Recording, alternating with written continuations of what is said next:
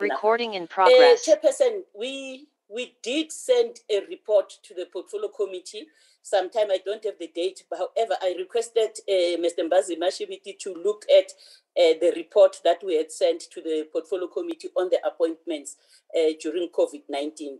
Hence, I said I request him to at least to indicate the date on which we've sent the report and what did the report contain. And then the second one, I think it's B. It was about the chief director. I will talk to that one, and the one of Tandeka.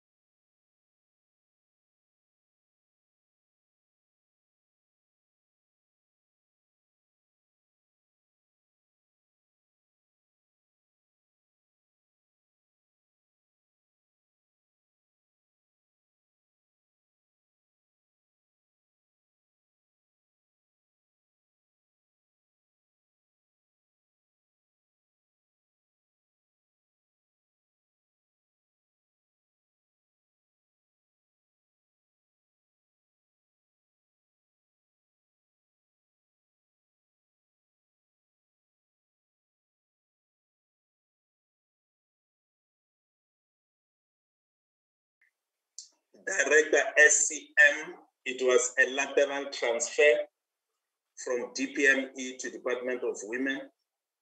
The post of Director Evaluation, that was also filled from last year. Deputy Director Evaluation also was filled from last year.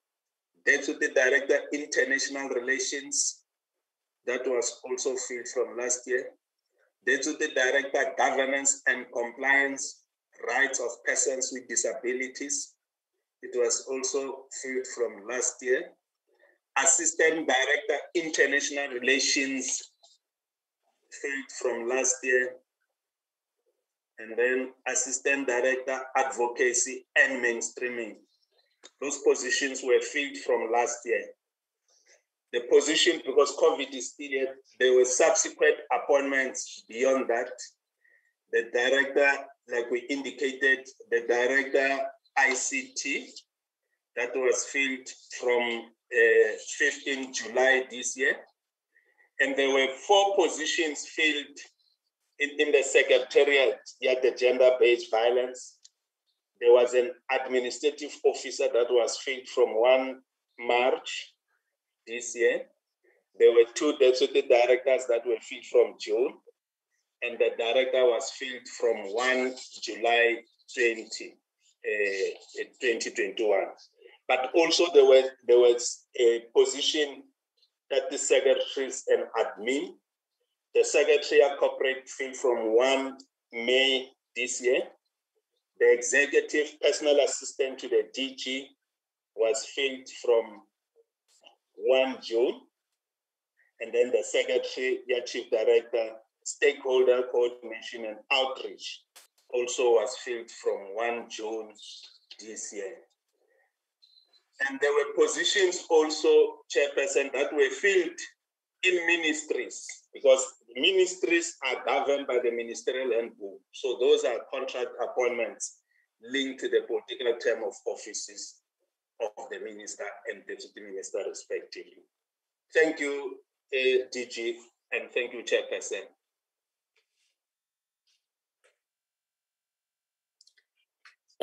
I'm not sure, Chairperson, whether you want to follow up with the questions or should I go to the next item on the agenda?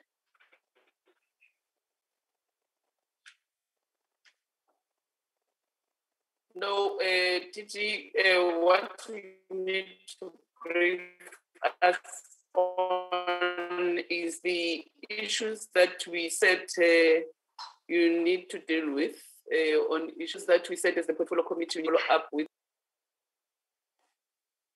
Okay, the two, the chief director and the DDG. Yeah. Part of the report. I can't hear. We were discussing issues of, because remember, those vacancies.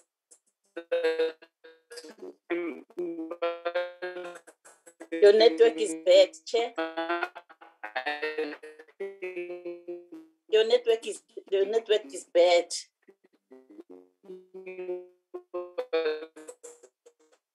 Chair. Now, it's hear, Chair. the ones that we said you need to can't hear me. No, earlier on we couldn't hear. Let me try this.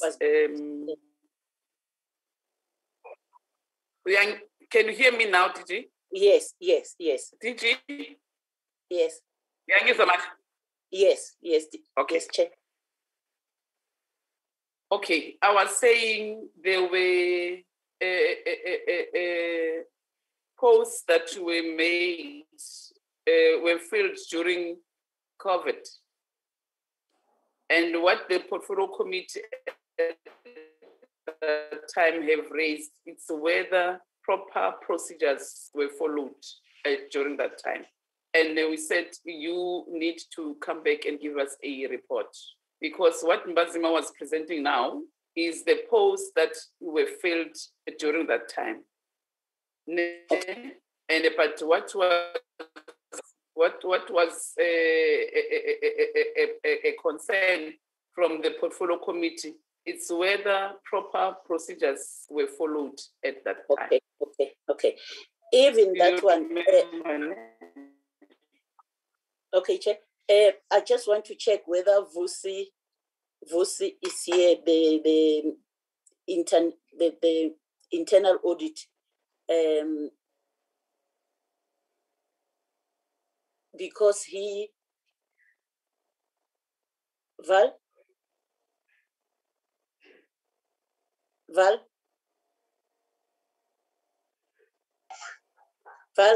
isn't Vusi not here?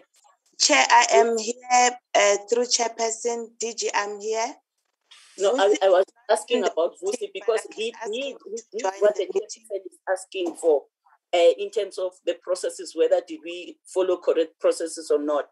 Even that one, the report was sent to the portfolio committee either last year or January.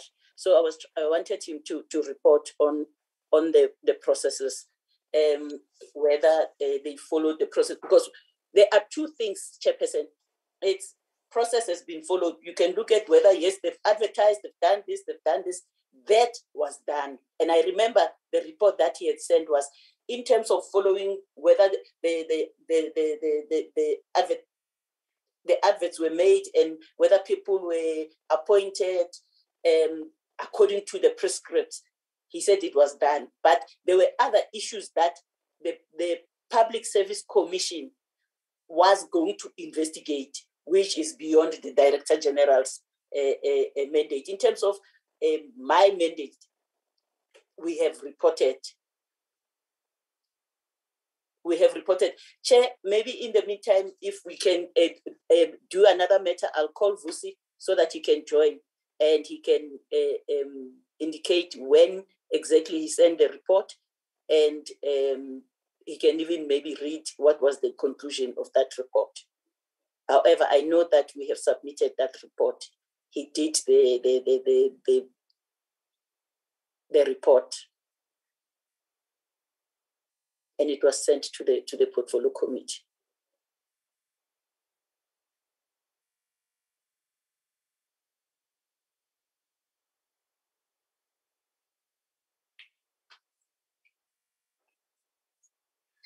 Is the chair still here? Or is she struggling?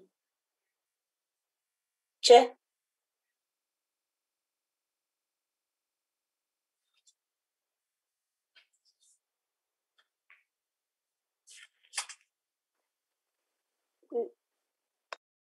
Sorry, members, we will just check on the chair.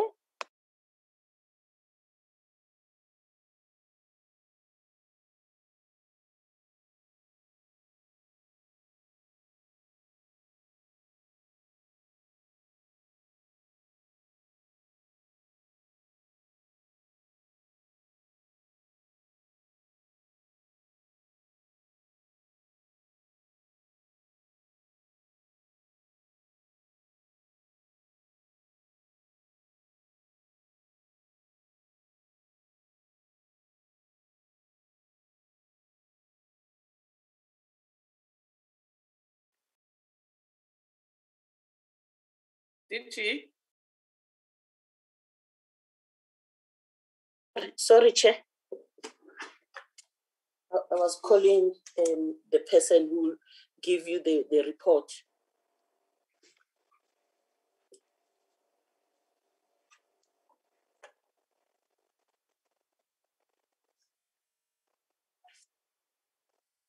Chair, can we hear? It seems as if your network is a problem. Yes, I can hear you now. Yeah, Okay. network here may be a problem this side. You can continue. Okay. No, Chair, I was saying there were two things last year that happened. One was the internal process where the internal audit was tasked to investigate the process followed. But also there's a process where a public service commission also requested all the information and all the documents. They are still investigating that process. So from our side, the report from internal audit was submitted. So that's the person that we've called, because he's a director that doesn't normally attend this meeting, but he's going to pull the report to look at when was the report submitted and what did the report say. Okay, DG, it's fine. Let him present the report. Yes, he will join just now. Let me check if he's already joined. Okay. He is still joining. Oh, he's still joining. Okay. And then under HR, what else it's outstanding from us?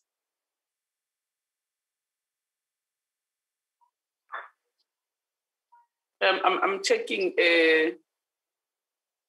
DG, the other things, the other reports.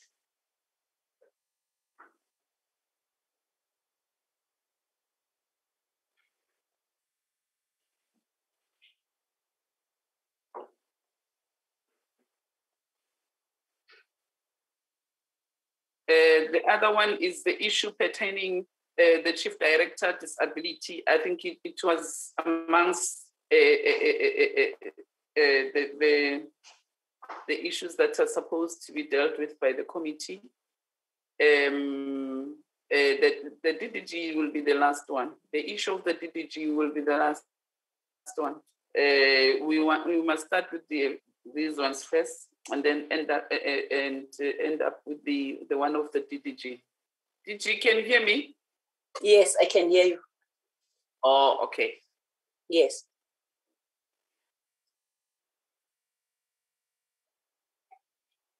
On the appointment of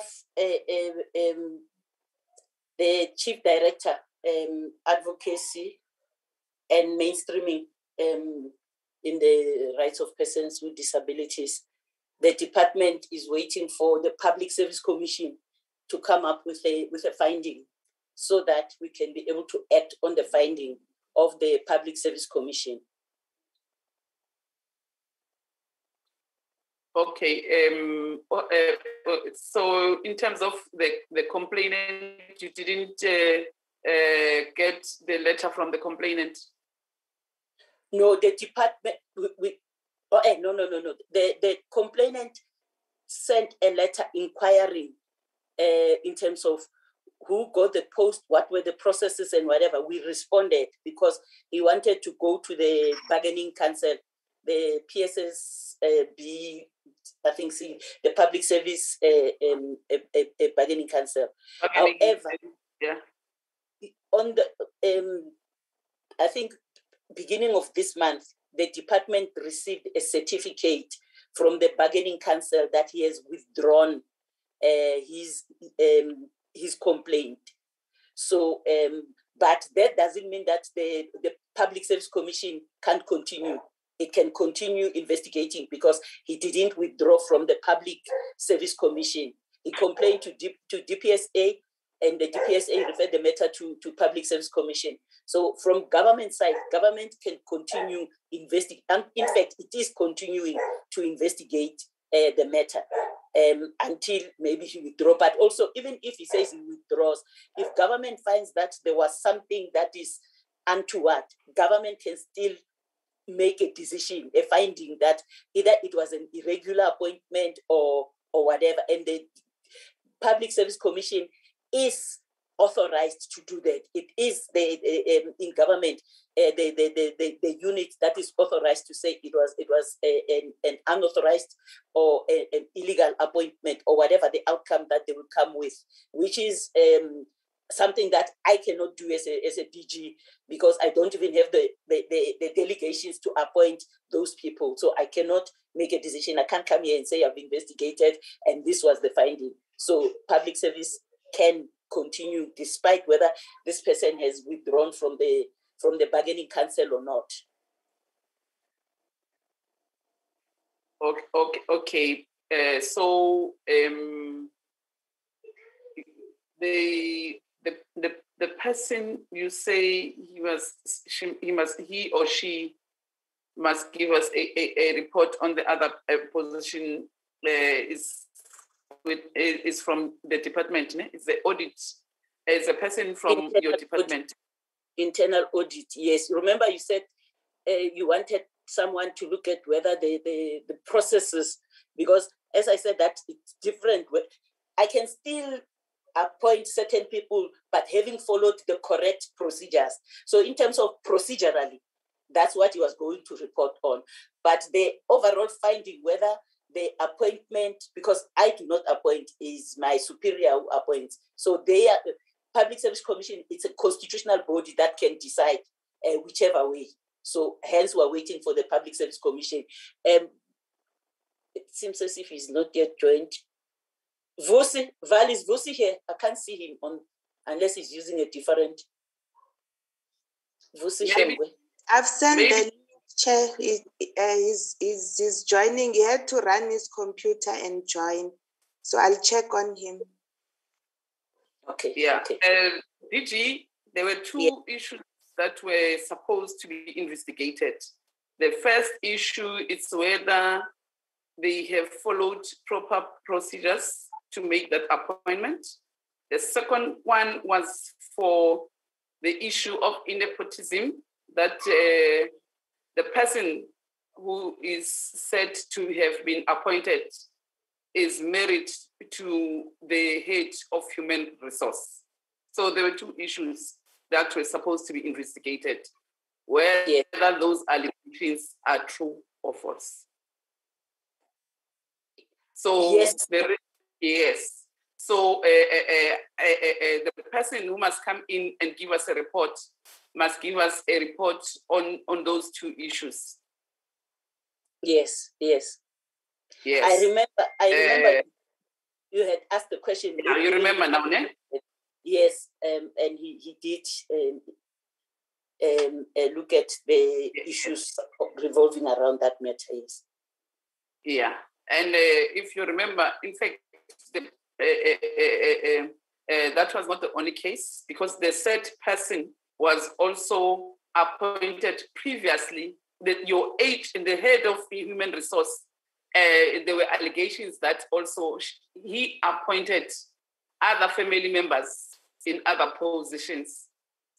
I think our research team must please give us those reports, because I thought that you have sent all those reports to the DG. We can't be found thinking, Kashifa, you were supposed to have sent all those issues to the DG. That's what was supposed to have happened. Because now it looks clumsy.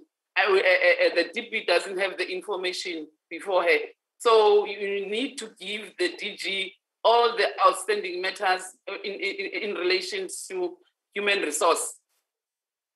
Because now it's going to be unfair that the DG must answer one by one. Give DG all the issues so that as she responds on behalf of the department, she reads on the reports on things that were outstanding at that time. Can I come in? I'm hearing about the appointment of relatives for the first time. Yes, the documents were sent yesterday, and I sent them to our legal unit to look into them. But also, the documents as they come from the complainant who sent you the information, because we have to discuss the processes involved in this matter. So some of the things I will not be able to respond because of certain things. However, the issue of appointment of relatives, was it reported? Because that's what I would like to know, because I don't know. It might have happened, but I don't know any related, besides the wife of the chief director, and which is being investigated. That one is being investigated. Yes. You know what? I don't want to be unfair to you. The research team will look at all the correspondence that we have received as the portfolio committee, so that we can send to you as the department and look at all those matters, and then so that you can be able to come to the portfolio committee and respond appropriately. So we can't be unfair to you. If you don't have all those things before you, let's leave it, those ones, so that you get all they must look for all the correspondence that we have received and then give it to you. But the one of the chief director, you have received that one, the one that we are talking about now. Let's stick to that one so that we finalize that one, and then we pass it, so that all the outstanding matters were done with them. Okay. So okay. I was looking whether because I don't want to be unfair to you. We can't be like that. If they didn't send you all the correspondence that we have received, it's just unfortunately that our committee secretary is sick, and Umendi is acting on behalf of our committee secretary. So she might not have all the documents, but our research team, they do have all the correspondence. We look at all the correspondence and then we'll send to your department. It's fine. Thank you, Chair. Before we proceed, Chair, I just want to understand something. Public servants are appointed through the Public Service Administration, the Public Service Act, and the regulations which outline the processes that they need to follow. So, and they must exhaust internal processes before then they can come to Parliament. But also, nothing in there says they go to Parliament. They can go to court, which would have the final say. So I'm not sure the people that are sending the communication, they're abusing the system or what is going on, because now it seems as if there's crossing of lines or whatever. I don't know. I'm trying to understand. I hope the advisors also... We are going to help you on that one. We're going to help you on that one, because we don't also want people to jump internal processes and come to the portfolio committee to report issues before registering their grievances. they must follow grievance procedures. But you know, sometimes, DG, when we get correspondence from people that we don't know. Some they write anonymous. So sometimes dealing with letters of anonymous is difficult. So, but we don't want to be unfair to yourself, you know. Those that administrative matters. But when there's a complaint, in us doing our oversight, we will raise those issues with the department. And then it's you who need to respond to us that, Che, this is how we've dealt with this matter, and we've done 1, 2, 3, 4. Because we don't deal with administrative things, you know. So we'll deal with issues as they are raised, but other things will tell you this one is not for us; it's for you, you know. For instance, the post that we are talking about now of the chief director, the complainant wrote to us to complain that this is what has happened in the department, and unfortunately it was all over the media, and there was no way that we will not deal with that matter. So we'll have to deal with that matter, because we are a portfolio that deals with issues of disabled people, people living with disabilities. So, and our organizations also complained that they are not satisfied in the manner in which your department has dealt with that appointment, because they were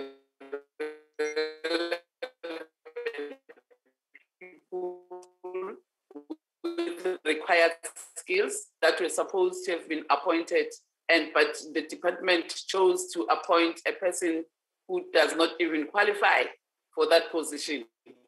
So with that one, at least you can deal with that one, so that you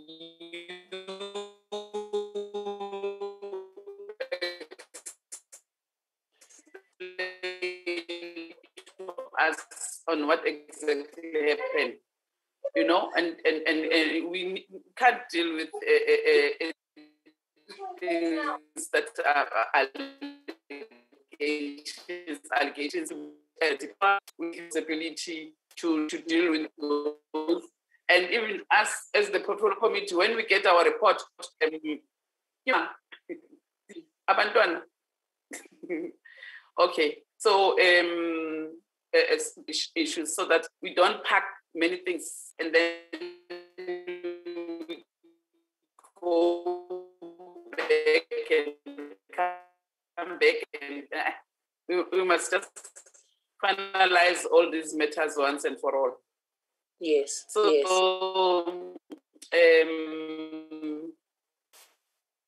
Maybe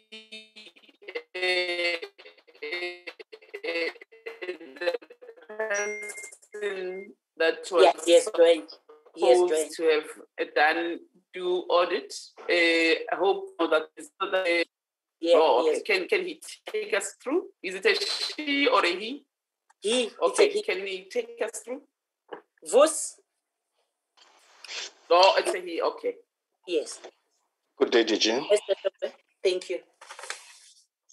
Mr. Shongwe, last year or early this year, the portfolio committee requested the department to look into the process that was followed in the appointment of the chief director and other posts. And besides what the department sent to them in terms of how many posts, they also wanted to know whether the procedure was correct and whether there was nepotism or not. And you wrote a report that we sent to them.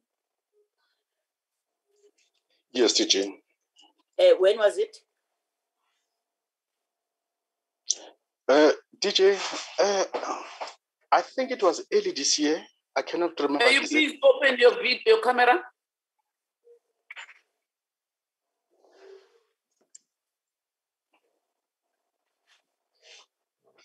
Thank you, Chairperson. Yeah. Thank you. Thank you, DG. Chair.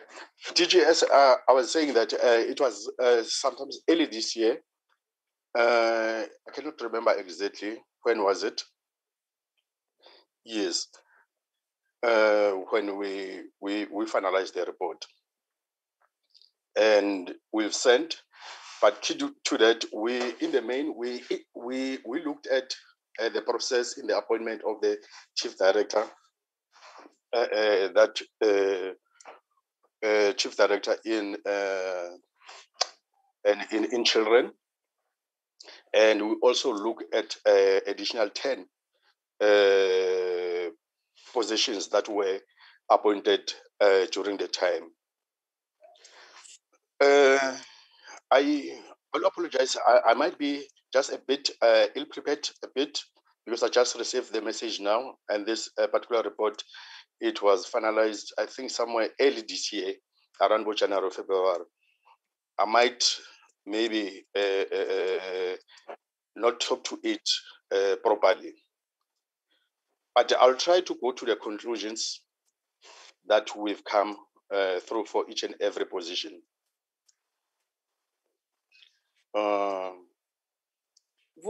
Vusi, if let me caution you first. Yes. You must know that when you are in Parliament, you are called by Parliament, you are under oath. Ne? So whatever you give us tomorrow, you must be accountable for it. So, Mina, if we are not sure about the issues that were raised at the time by the portfolio committee, please don't even start if you are not sure. Yeah, so that you can be ready and give an accurate report. Because tomorrow you'll be accountable for things that you have said in Parliament, and it will be unfortunate that you are not going to be able to withdraw those things after the meeting. Yeah, so if you are not ready for safety's sake, and you are not abreast with the issues that were raised at that time, ukhohliwe yabona mabakhijackile ukuthi is only report and we are not ready, we are not prepared, you better uthi ngicela ukuthi yenze kahle report ngizoyinikeza at the right this. We had an issue with CGE where a commissioner came and said things in the meeting. And when we said they must go and investigate, remember when we say go and investigate, we want a report, then the commissioner wanted to change the statement and it's late. Yes. So now it's like it's us who said things that she said in the meeting, but it's not us. Yes. So that's why I'm questioning you even before you start. Yes. So but if you are not ready, just say it. No, I was not prepared. Give me a chance. I'll go look at this thing and then give you the correct report. I hope will save a lot. Chairperson, thank you very much. Indeed, I think I will not do a thorough justice to this particular report because it's an 82-page report. Yes, and as I indicated, it was concluded early this year. Some of the facts might know. I need to go through it. Then I will request the chairperson to give him an opportunity to prepare thoroughly on this particular report so that I can be able to present factual report to the committee. Thank you very much, Vusi. Honorable members, I think what Mr. Shongwe have said now, it's fair, so that we must not have what we experience in the other entity. So maybe it will be correct for us as the portfolio committee to allow the department and the DG to be prepared enough so that they can be able to present the report. Can I hear from you, Honorable members. Can I get honorable Chair. members? Chair Mafengwa. Oh, okay, ma'am. Ngicela uvele uvule i-camera yakho.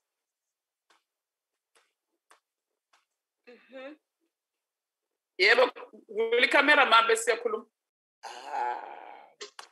Sabotage. Thank you, Chair. Thank you for your sympathy and your guidance and you are very much indeed the chairperson, because there is no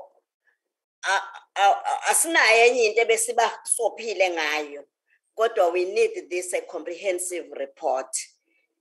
I agree with you, Chairperson, that we must give them time so that they prepare and come to us with a clear and understanding report. Thank you.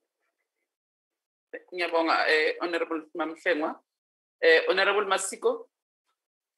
Thank you very much, Honorable Chairperson, and greetings. Good afternoon to yourself and colleagues once again. Chair, I think it's a fair enough comment and request on our part as a portfolio committee.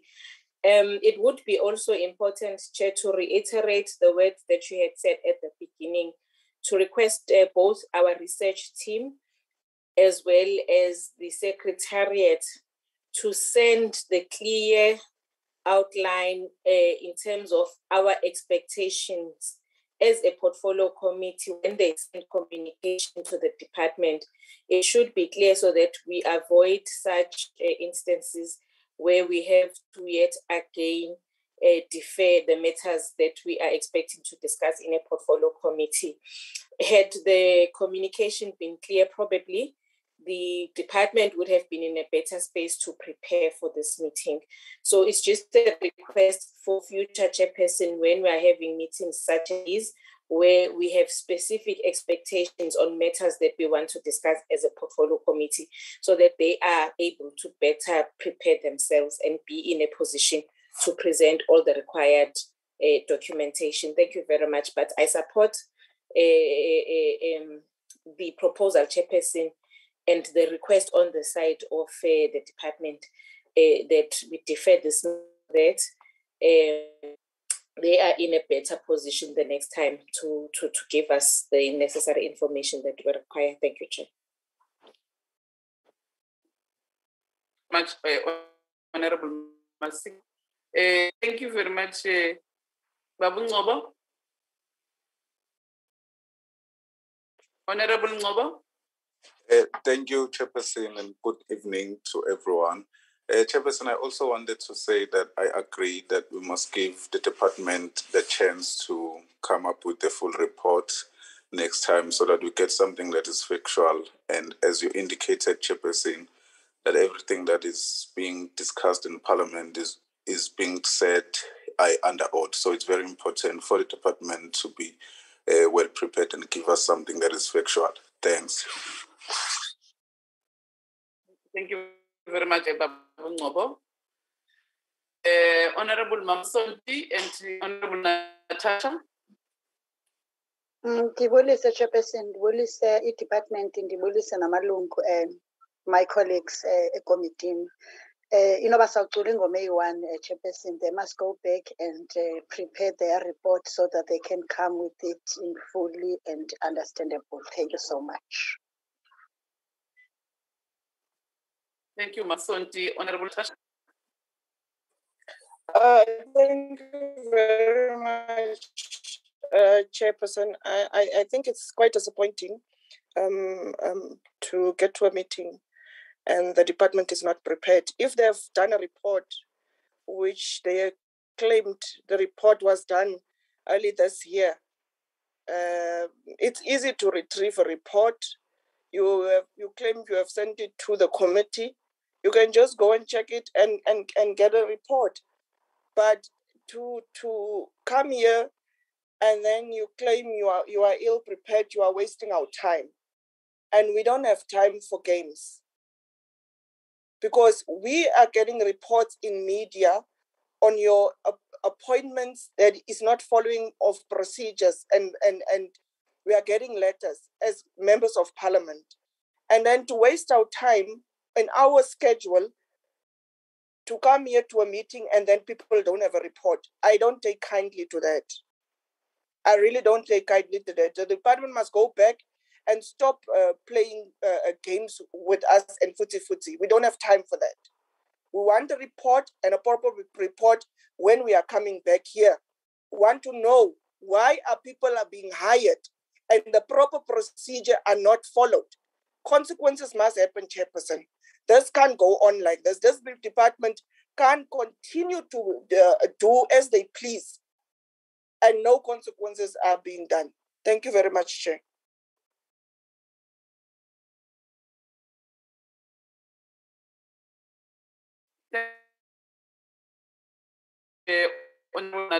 Natasha,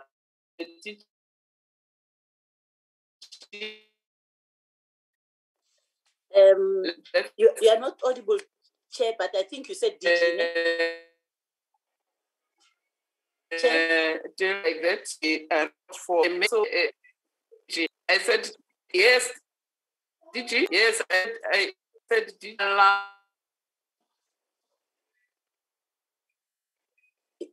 Your network is very bad. Your network is very bad. We can't hear you.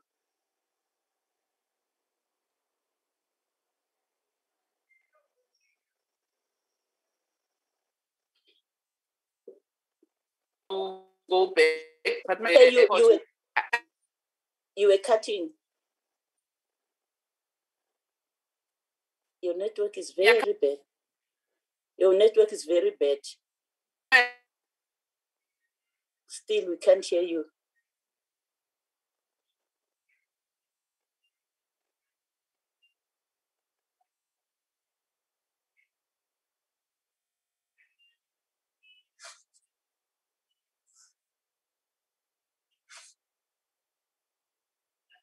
I'm not sure whether the chair wanted me to respond because I do want to respond. Colleagues, the chairperson's network has just dropped. We can pick up here that she has left the meeting due to poor network. But before you also respond, DG, we'd also like you to also attend to the issue of the report itself, because I have just checked with the team. As members, we have not received this report that you are referring to. If you can give us clarity on the matter on whether or not the report was sent to us as a committee, since we had requested it late last year, and also if it has been sent, who exactly it has been sent to, because it seems like no one has given indication as to who the report was sent to. We have not received it.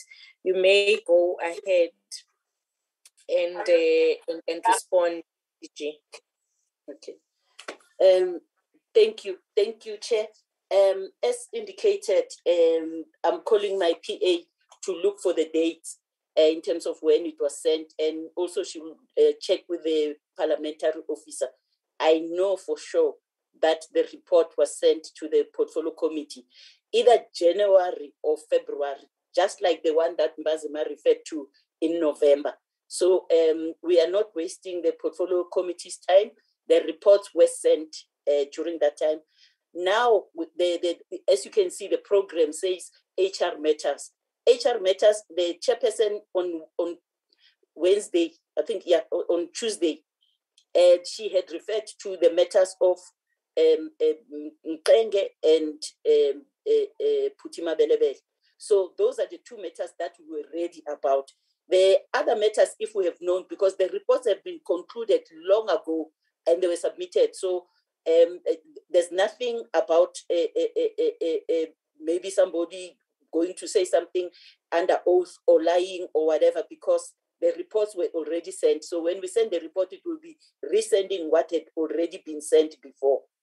However, the communication that came from the portfolio committee is the one that didn't indicate that those reports that have been submitted to the portfolio committee are the ones that we need to prepare and present on them. It is not us.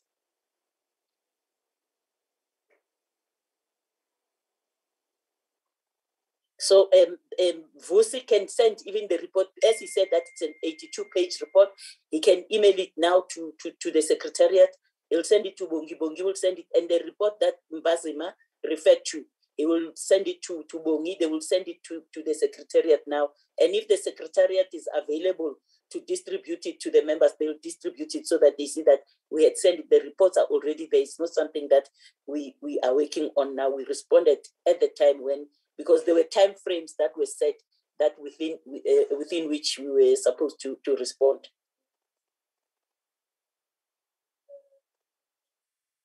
Okay, DG, thank you very much for the response. We would really request also on our side as Parliament, DG, that we look into our systems as well and check on whether the facts are correct that you have presented to us.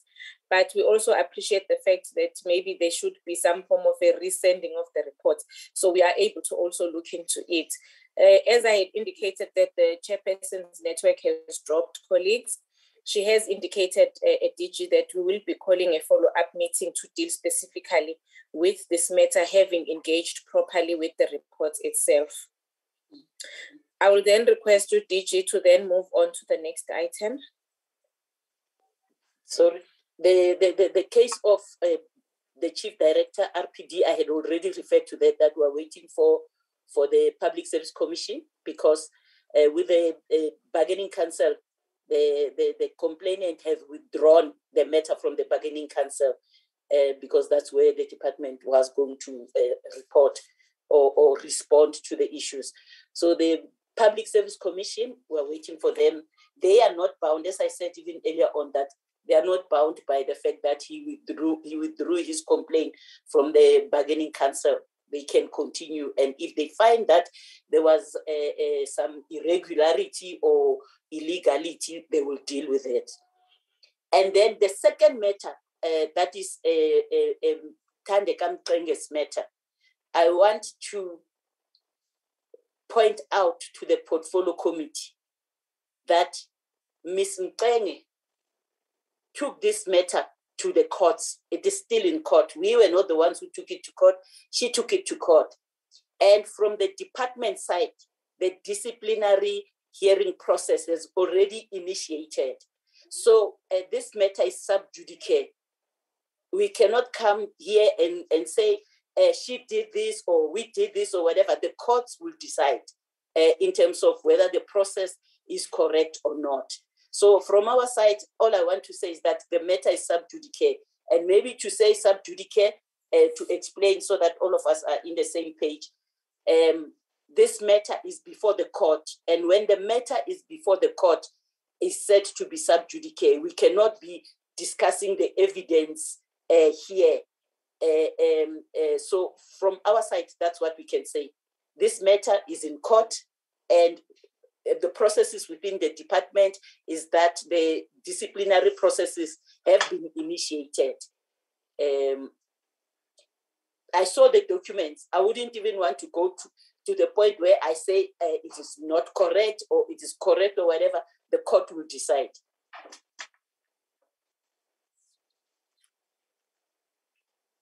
Okay, I think that is my submission on the issue of Mr. Thande Kamqenge.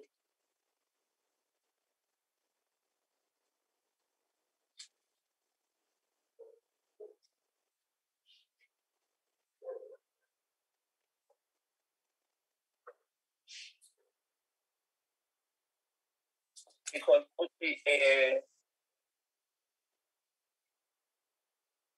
Chair?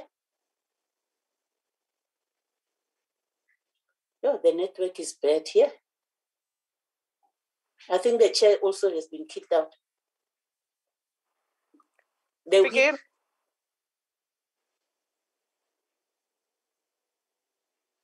Honorable Masite, you're also kicked out. I'm so sorry, colleagues. You know, the network at the parks is quite bad. We are all in Cape Town today and we're experiencing network challenges. I did hear your submission, DG, on the issue of the matter currently being before the court. I I think there's really nothing also we can attend to on this matter in relation to what you have submitted. But one would like to know currently whether the official that is in question is currently at work or not, whilst the matter is still being attended to by the courts. And I saw that the hand of Honorable Natasha is up. I will give an opportunity to engage. No, thank you, Honorable Fikile. You have taken straight my question. So we would like the DG to answer that. And let us not go further on matters. DG, we know matters that is before the court. We can't delve into it as Parliament. We have rules even to that. So we are perfectly known and empowered to know the matters that are sub judice. It's no new term to us. So just answer on that one that Honorable Fikile have said. Thank you. You may respond, DG. Yes, Chair. She is at work and she refuses to take instructions. That's all I can say. That's all I can say for now.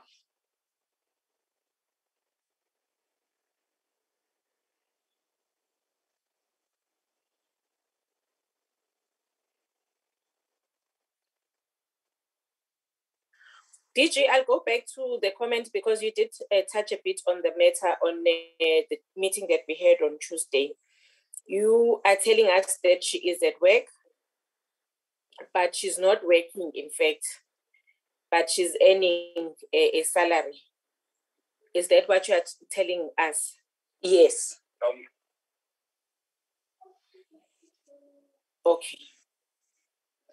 Colleagues, this is the report from the department regarding this matter. We can't discuss it at length because of the matter being before the courts, but in essence, the department is informing us that the official concerned is currently earning a salary and she is not working. How long has this matter been going on for, DG? Again, if you may remind us. When I arrived in the department, already I arrived in August, she was not doing anything.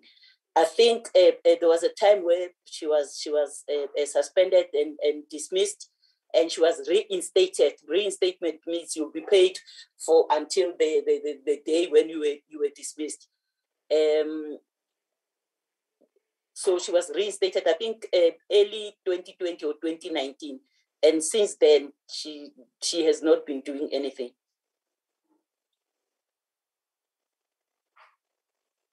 So when I arrived in August, as I said, that the matter, it's just that I do not want to say many things because the matter is in court. However, all I can say is that when I arrived in August, I tried to bring on board. However, it has failed. So as the Director General, who's responsible to ensure that the fiscus of the state is used for the purpose, so I have to deal with that matter. So that's all I can say. Okay. Thank you very much, DG. The IT, can you accept the chairperson? She has been in the waiting room for the past 10 minutes and waiting to be accepted in the meeting. DG, I think there is another item in the agenda that has not been addressed. If you may go ahead and answer that. Yes, Chair.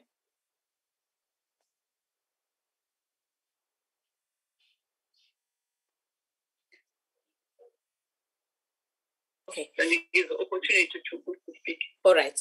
Thank you very much again, colleagues. We will give this opportunity to our legal team to also give us a bit of advice as the committee on how this matter ought to be dealt with on our side as a portfolio committee.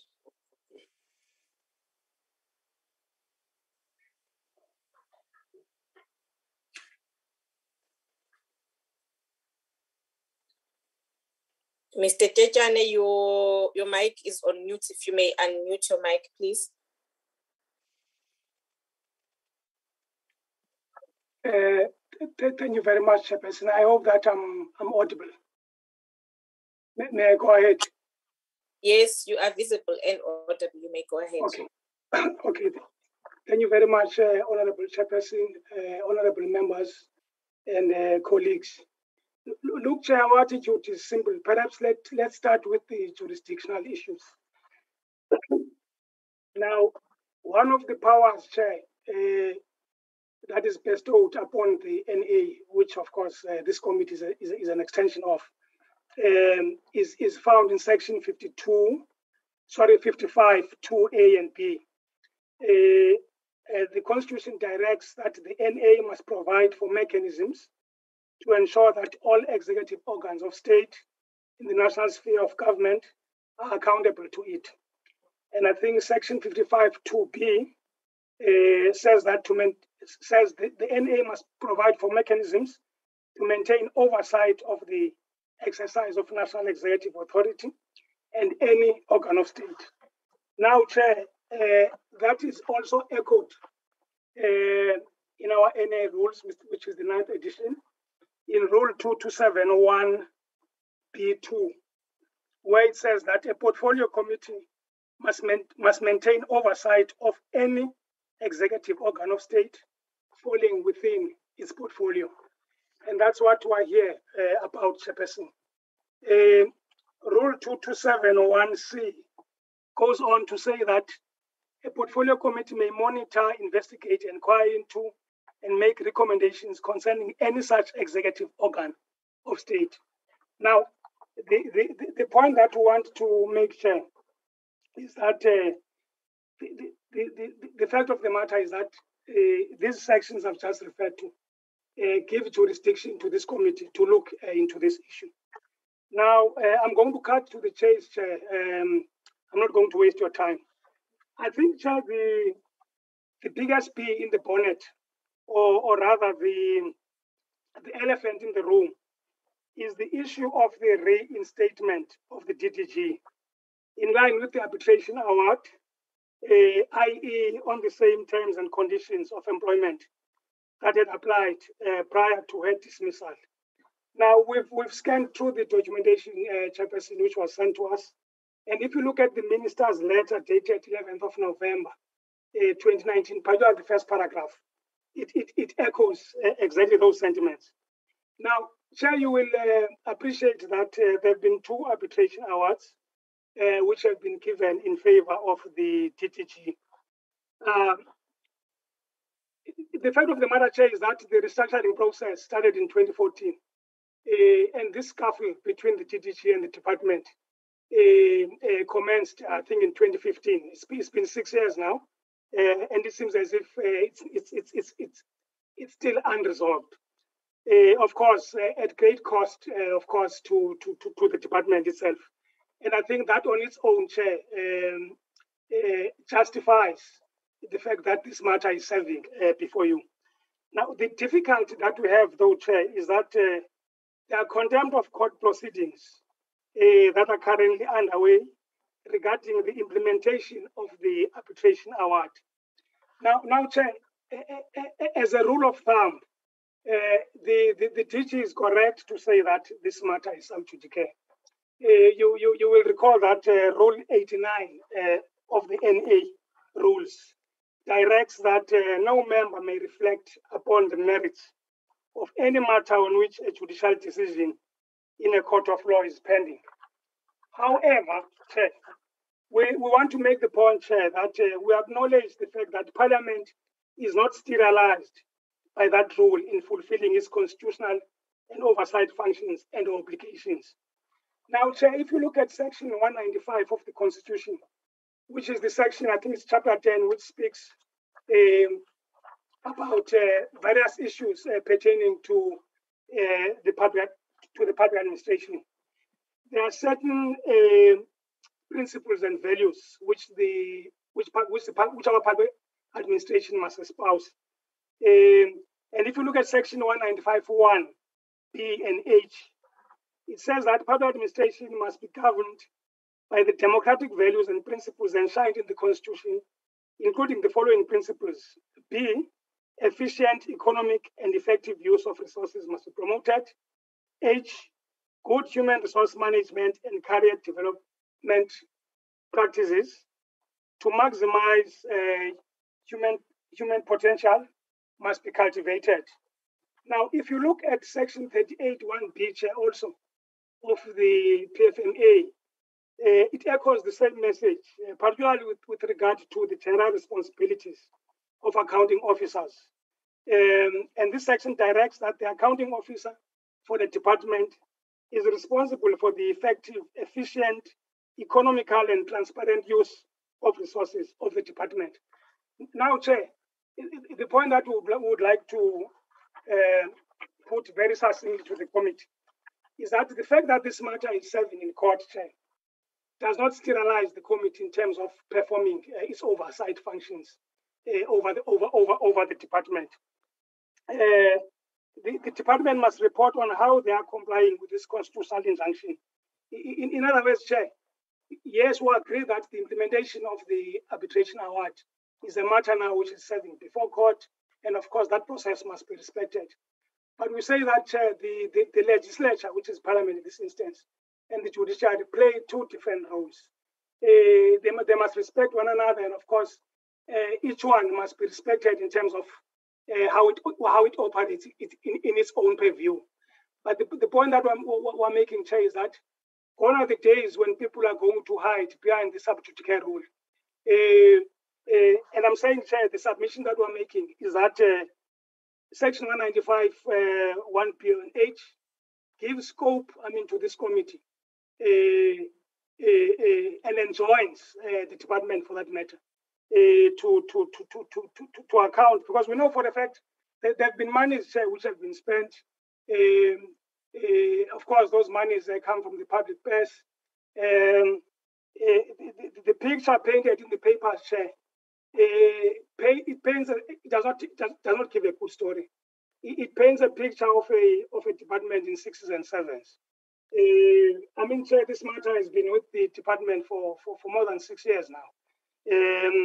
And I think for the accounting officer to merely say that this matter is before court goes against the grain, if I put it that way, of the oversight functions which this committee is constitutionally obliged to discharge.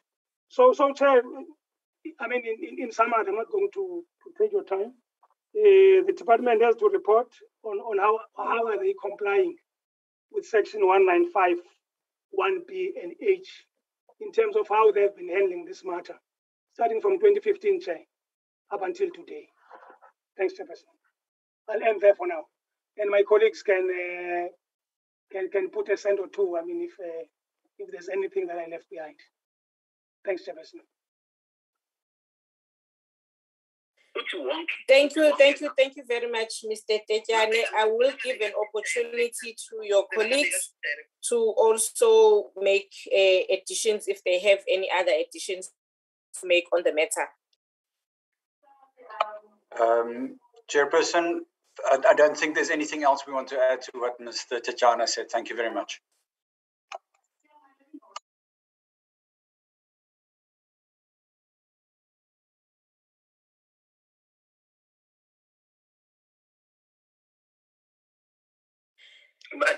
Thank you very much, Mr. Jenkins, for that.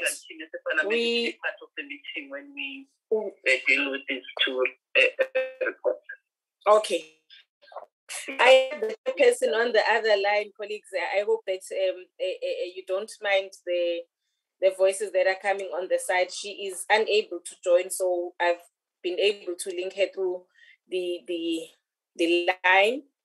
And we have agreed, honorable members, as well as the department, in line with the advice from our legal team as Parliament, that we will be calling a follow-up meeting, DG, to discuss the matter in line with our advice. This meeting will be called when we are calling the follow-up meeting on the reports that we requested for you to come back and present to us, the portfolio committee. We will move in that manner and request you, DG, to then move to the next item on the agenda. Chair, before we go to the next item, I think there is a mistake here. I, as a department, I would like to state it here that I do not agree with what the advisor has said. First of all, I indicated even on Tuesday that they just relied on the documents and the information that they've been given by that person. They didn't have our side of the story. And then secondly, is referring to Section 195 of the Constitution. We are a government department governed by legislation. The appointments and how you deal with grievances is dealt with by the Public Administration Act and the Public Administration regulations. So I think as a department, we beg to differ. We would like to Parliament to get another opinion from others, or as a department also we can go to the state law advisor to get an opinion. However, as a department, we do not agree with what he had said. Thank you, Chair. We will in terms of what has happened from 1994, Non-Dumiso can say this is what has happened from 1994. These were the processes that were followed, and we can present that chronology of what happened. But at the end of the day, the court will take a decision. And as indicated when I started, the complainant went to court. She's the one who has to sit the matter down. She doesn't set the matter down because there are challenges, most probably. So one can just take the documents as they're put here. There are many things that need to be looked at. And as indicated also that I arrived in August and I've already started working with it. I indicated when I started that the matter is in court. However, also as a department, we have now initiated a disciplinary process. So that is how the department is dealing with it. I had also indicated to the chairperson that when she said, I've asked for an opinion from the parliamentary advisors, and I said to the chairperson, that opinion will not apply because it's one-sided. And that's exactly what is happening. Thank you, Chair. Noted. Your concerns are noted, DG. But I think the biggest concern that we are having as a portfolio committee is what you have reported to us, that this matter, one, has dragged on for quite some time. And secondly, we are saying that you are having an official who is presenting themselves to work, not taking instructions, not doing any work, but still earning over R1 million in terms of salaries for doing nothing. So now it's a public purse that we are highly concerned about. And we'd also move again to Mr. Tekiani to assist us on this matter in terms of how then do we approach a matter such as this that has dragged on for ±6 years, an official not taking any instructions, not doing work, but still earning a salary from the public purse.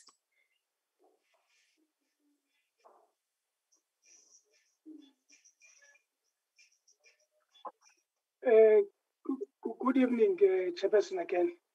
Look, Chairperson, what we are presenting to you is based on the documentation which was given to us, I think during the course of yesterday. We've read through every piece of paper, Chairperson, and I think it's a balanced read in the sense that we've read even the affidavits from the DG, but look, the fact of the matter, Chair, is that we respect the fact that this matter is serving before our courts.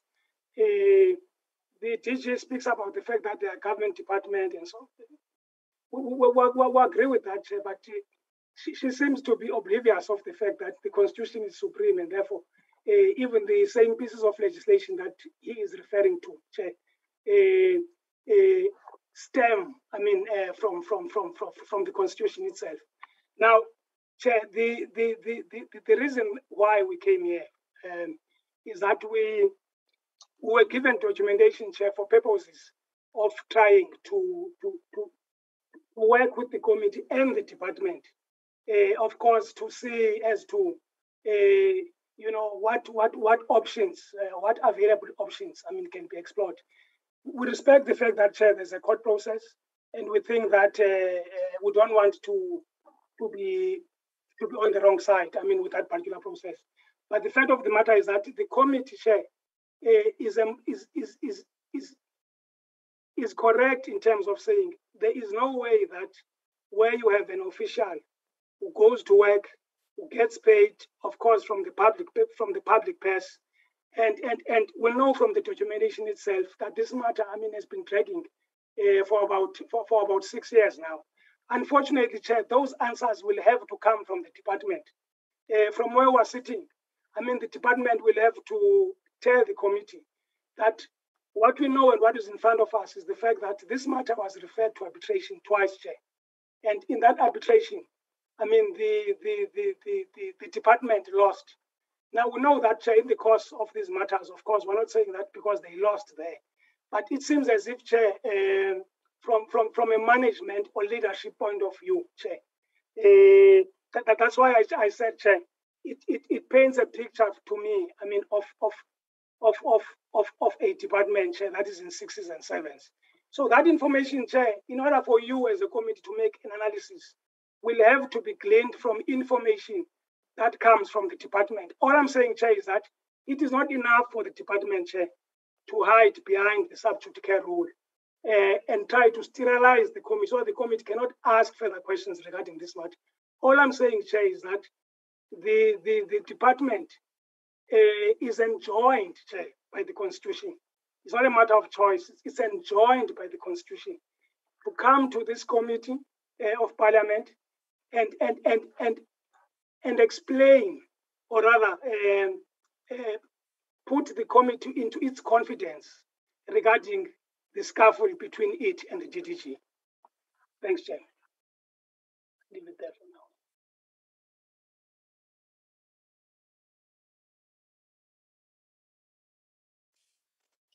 Thank you once again, Mr. Kekane. Honorable members, do you wish to make any comments on the matter?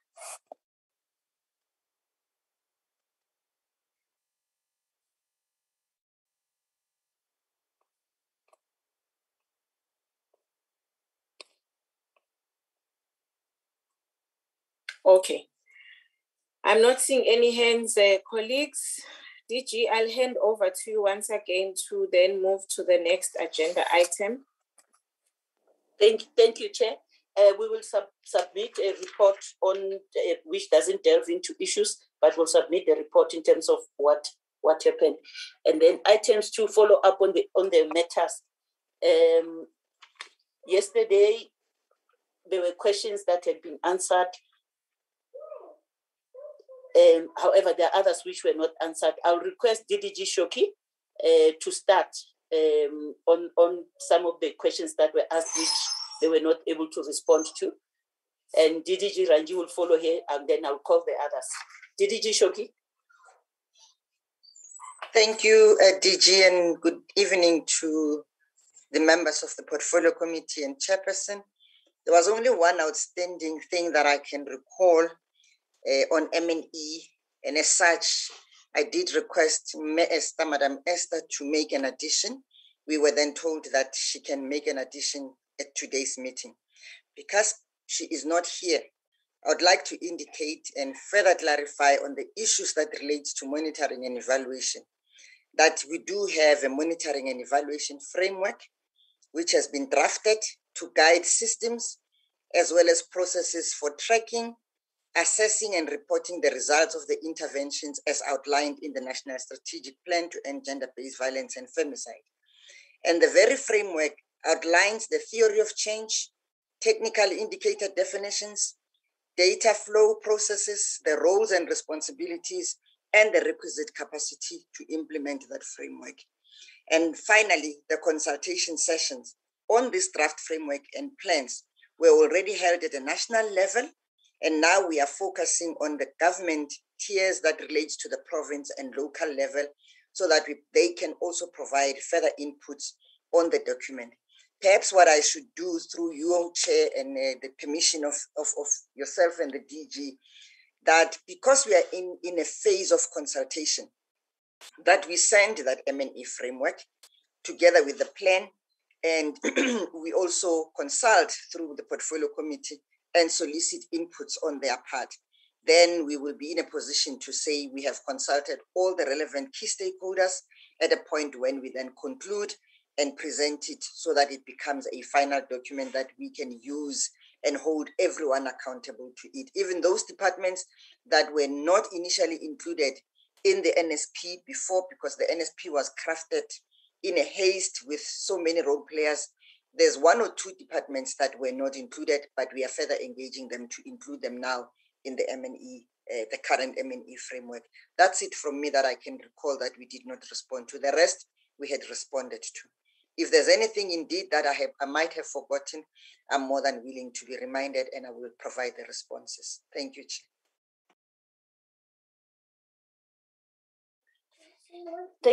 Thank you, Chair. Ranji?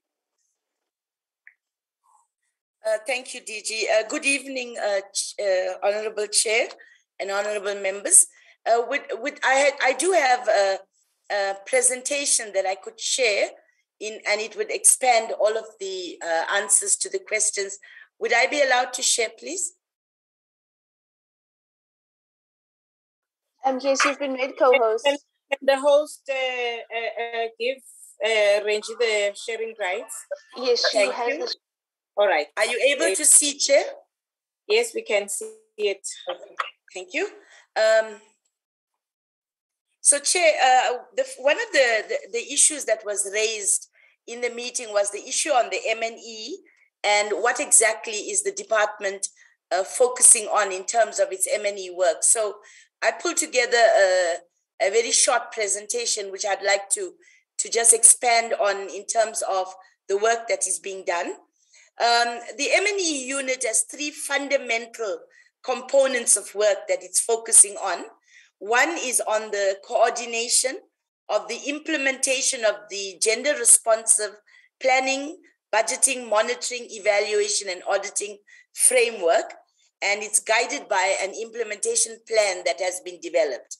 It's also monitoring the implementation of that framework.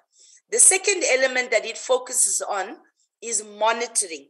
And in terms of this monitoring, we look holistically at socioeconomic transformation of women, youth, and persons with disabilities.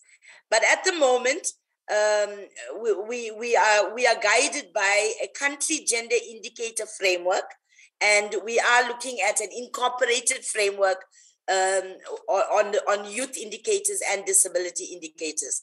And the third element of the M&E unit is the evaluation work. So we look at evaluation of interventions or programs on the socioeconomic transformation. And this is guided by a departmental evaluation plan, as well as the national evaluation plan that DPME agrees on. In terms of actually coordinating the implementation of the gender responsive planning, budgeting, monitoring, evaluation framework, it undertakes capacity building and advocacy work on this framework, given that it was adopted by Cabinet in 2019, and departments are beginning to understand it and to slowly implement it. So at the moment, we are actually coordinating a series of high-level steering committee meetings and provincial meetings where we bring in the different departments together, and we use this platform to engage with the departments in the provinces on this particular framework. And so it becomes a community of practice platform to aid the implementation of the framework. Now, the progress on the implementation of the framework is also being provided through this platform as one mechanism. And this meeting, we try to coordinate once every 2 months. Then we have a series of ad hoc presentations. At the moment, it's on this ad hoc basis, but we're looking at a process where we can actually come up with a set schedule. Now, what we do here is, as we are being invited by different departments and provinces and even municipalities, we facilitate presentations on the framework, and we do this as a form of capacity building, but also advocacy. And this request is actually gaining momentum. It's being picked up by departments. And so, and that is because we are also doing, we're issuing a self-assessment tool for departments to assess themselves on the implementation of this framework and provide that feedback to us. And that is then making them realize that they need more help on this. And when we present, quite often it's being done at the strategic meetings or the EXCO meetings of departments. So they do involve the senior managers. So we are facilitating the implementation plan with responsible institutions that are focusing on planning, budgeting, monitoring and evaluation and auditing. This work is being done targeted at the center of government departments, and even we've already initiated with the AG's office. So what we're doing here is we're looking up the entire pillar, 10 pillars, in line with the implementation plan, and we focus on the planning area and the budgeting area. So we're working with the DPME, the National Treasury, COCTA, and we look at in terms of government's planning and budgeting cycle. In terms of the monitoring of the socio-economic transformation, this is work that we're looking at in terms of reporting on progress being made against indicators and targets that are defined. And these are targets and indicators that are defined across the 7 MTSF priorities, but also within the international, continental, and regional instruments to which we are committed as a country. So we've drawn that, and we've put together all of these indicators within a document called, at the moment, the Country Gender Indicator Framework. But when we are actually now monitoring, like in this year, we've taken a set of indicators, and we are looking at it even in terms of youth and disability. Now, one of the challenges we have with this area of work is the fact that we really don't easily obtain disaggregated data by sex or age or disability. And so we then also have to further collect data through desktop literature review, looking at reports that are published by the department. We also are using reports that are on the DPME system and other government's websites. So for 2021, we are decided to focus on the economic empowerment of women, youth, and persons with disabilities, and to look at what the progress is being made. For that, we are concentrating on the indicators in priority 2 on the economy, and we've included also those indicators from our international instruments. So we have done the letters from the DG to DG in the different departments, and we're requesting for the data and the responses to that to those indicators. And the findings of this report will then be presented to the concerned departments, so that, and the provinces, so that we can give them feedback, but look at gaps and what more needs to be done to close the gaps. So there's another element of work that the M&E unit is focusing on, and that's coordinating our departmental progress report on the MTSF. And we have to do this twice in the year, 6 months and then 6 months later. So for that, the unit does work internally, which is quite extensive work, because you've got to make sure that you have all the evidence and so on. So we do that, and then we submit that after it's approved. The other area of work that the unit is focusing on is the COVID-19 report that we produce and we submit to the president. And this report is about how women are benefiting from the COVID-19 relief measures that were put in place. And of course, now in terms of the economic recovery and reconstruction package. Initially, the reports were supposed to be weekly, then it moved to monthly, and now it's, I think, gone to periodic reports on a quarterly basis. But this means that we coordinate and get the information from all the departments, and it's really very challenging here because of the lack of disaggregation of data. In terms of the evaluation, now this one will also explain a little bit on the use of the consultant. This year we are undertaking a formative evaluation, but we're looking at it in terms of the implementation of the gender responsive planning, budgeting, monitoring, evaluation framework across government. The department so far has done this work internally, where we conceptualize this evaluation. We've developed the terms of reference. We've done literature review, and we've done this through desktop, and we've analyzed that, and we've produced an inception report. So following from that, we now need to undertake that evaluation. Now, the evaluation, number one, it needs to be across all the provinces and all the departments. But secondly, it's evaluating our own implementation. So it's very difficult to evaluate yourself when you are implementing. So for that particular purpose, we are sourcing an external service provider to help us to undertake that, so that there is objectivity and independence in the evaluation. And the evaluation will cover implementation across national and provincial departments. And because it's so extensive, this unit is, and this part of the work has just 2 direct people appointed. One is a director, evaluation, and one is the deputy director.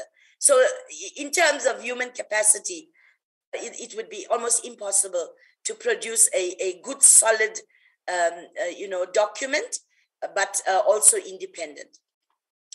Then the department also has to do its own departmental evaluation plan. That work is being coordinated within this M&E unit. And we've already done a lot of this work here, but we are also assisting in terms of developing the concept notes for each of the evaluations, because we need to submit all of this to DPME. And so far, DPME has already agreed to 3 out of the 4 evaluations that will happen in the years to come. Chair, I will rest there. I have provided an understanding of the M&E unit. It's a unit made up of 6 people, and I've tried to demonstrate the work that they're doing and why only in terms of the evaluation were we looking at sourcing outside expertise. Chair, then I can move on to share with you the research work and answer the questions.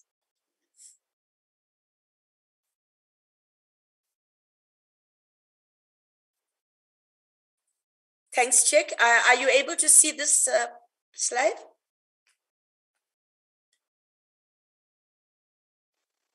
Yes, we can see it. Thank you. Thank you. Okay, so this one is on work on the research. Ranji? Yes, ma? Yeah, my apologies, Honorable Masiko. I just want to check with you.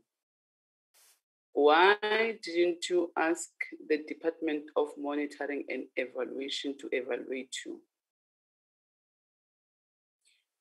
If it's difficult for you as a department to evaluate yourselves, why didn't you ask the Department of Monitoring and Evaluation to do that? Okay. Chair, no, thank you so much, Chair. You see, yes, of course, we work with the Department of Monitoring and Evaluation on all this work. But the department doesn't, DPME does not do any evaluations. It outsources all of the evaluations across government. It also is not a very big unit in there itself. It's bigger than us, but it's not big enough to carry out an evaluation on its own. So what it will do, it will come back to you and it will tell you, you need to fund this process and we'll outsource it. And that's how the evaluations have been done over the past few years. Chair, I don't know if I've answered you adequately, but they will not do it for us per se. Okay, continue. Okay, thank you. All right, so what we're doing now is we are sharing with you the work of the research unit, but also seeking to answer all the questions that were raised in the meeting on the 17th of August. The research unit is actually a sub-program that is focusing on research policy analysis and knowledge management. And we've also, like the M&E unit, we have now focusing on gender, youth, and disability sensitive research, knowledge management, and in terms of policy analysis. So we are actually focusing on 4 areas of work in the department. One is on research, knowledge management, policy analysis, but we also have undertaken to compile and pull together the international reports. And in this unit, the staff complement is basically 5 people. And I have been in this unit, but for now I'm in the acting position. So the one director is acting chief director. He has 1 director, 1 DD, 1 admin officer, and 1 secretary. And this staff is responsible for the 4 core areas of work.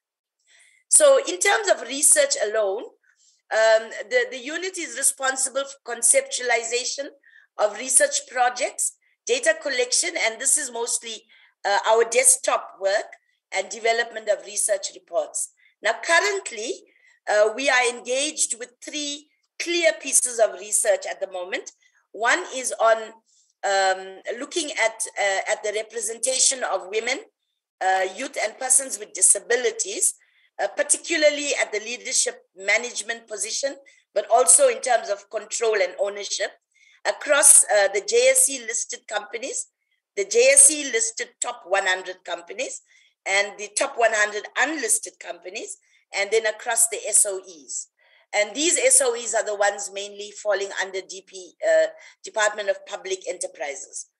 The second research that we are engaging on is the one on looking at how women, youth, and persons with disabilities are actually represented or participate across the large infrastructure projects in the country. And the idea is to obtain where are the entry points for these 3 sectors into value chain opportunities. And then the third piece of research we are looking at is the gender pay gap across the public service, because we've been made aware that there are still gender gaps that are existing between men and women on entry into the public service. Now, Chair, the first 2 projects we are doing in partnership with UN Women. And so we are not actually funding those. It's being funded by UN Women, but we are driving these projects and working with UN Women and the technical expertise. The gender pay gap is the research that we have undertaken as a department for which we need to pay. Now, the available human capacity in the unit does not allow us to carry out large-scale research, and so we can only undertake research small scale, and it's mainly desktop. So when it's a large-scale research, then we are challenged.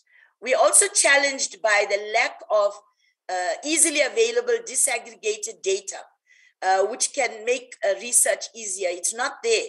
So sometimes you need to source primary data, and desktop becomes limiting. So, Chair, the scope of the research, the data collection strategy, data access, profile of respondents, etc., cannot be undertaken internally, or it might require the use of consultants. So this, we were trying to respond to Honorable Sharif's question on how does the department determine when a service provider is needed. So what helps us to decide when do we need to take the research out is when you look at the scope and what it entails. Now, I'll explain that through the second bullet point on the salary disparities in the public service. The reason why we need assistance in this regard is that we need an understanding and a knowledge of remuneration, job evaluation, grading, human resource policies, and practices, amongst other issues. And then also the data is available on the PASAL data system, which is with DPSA.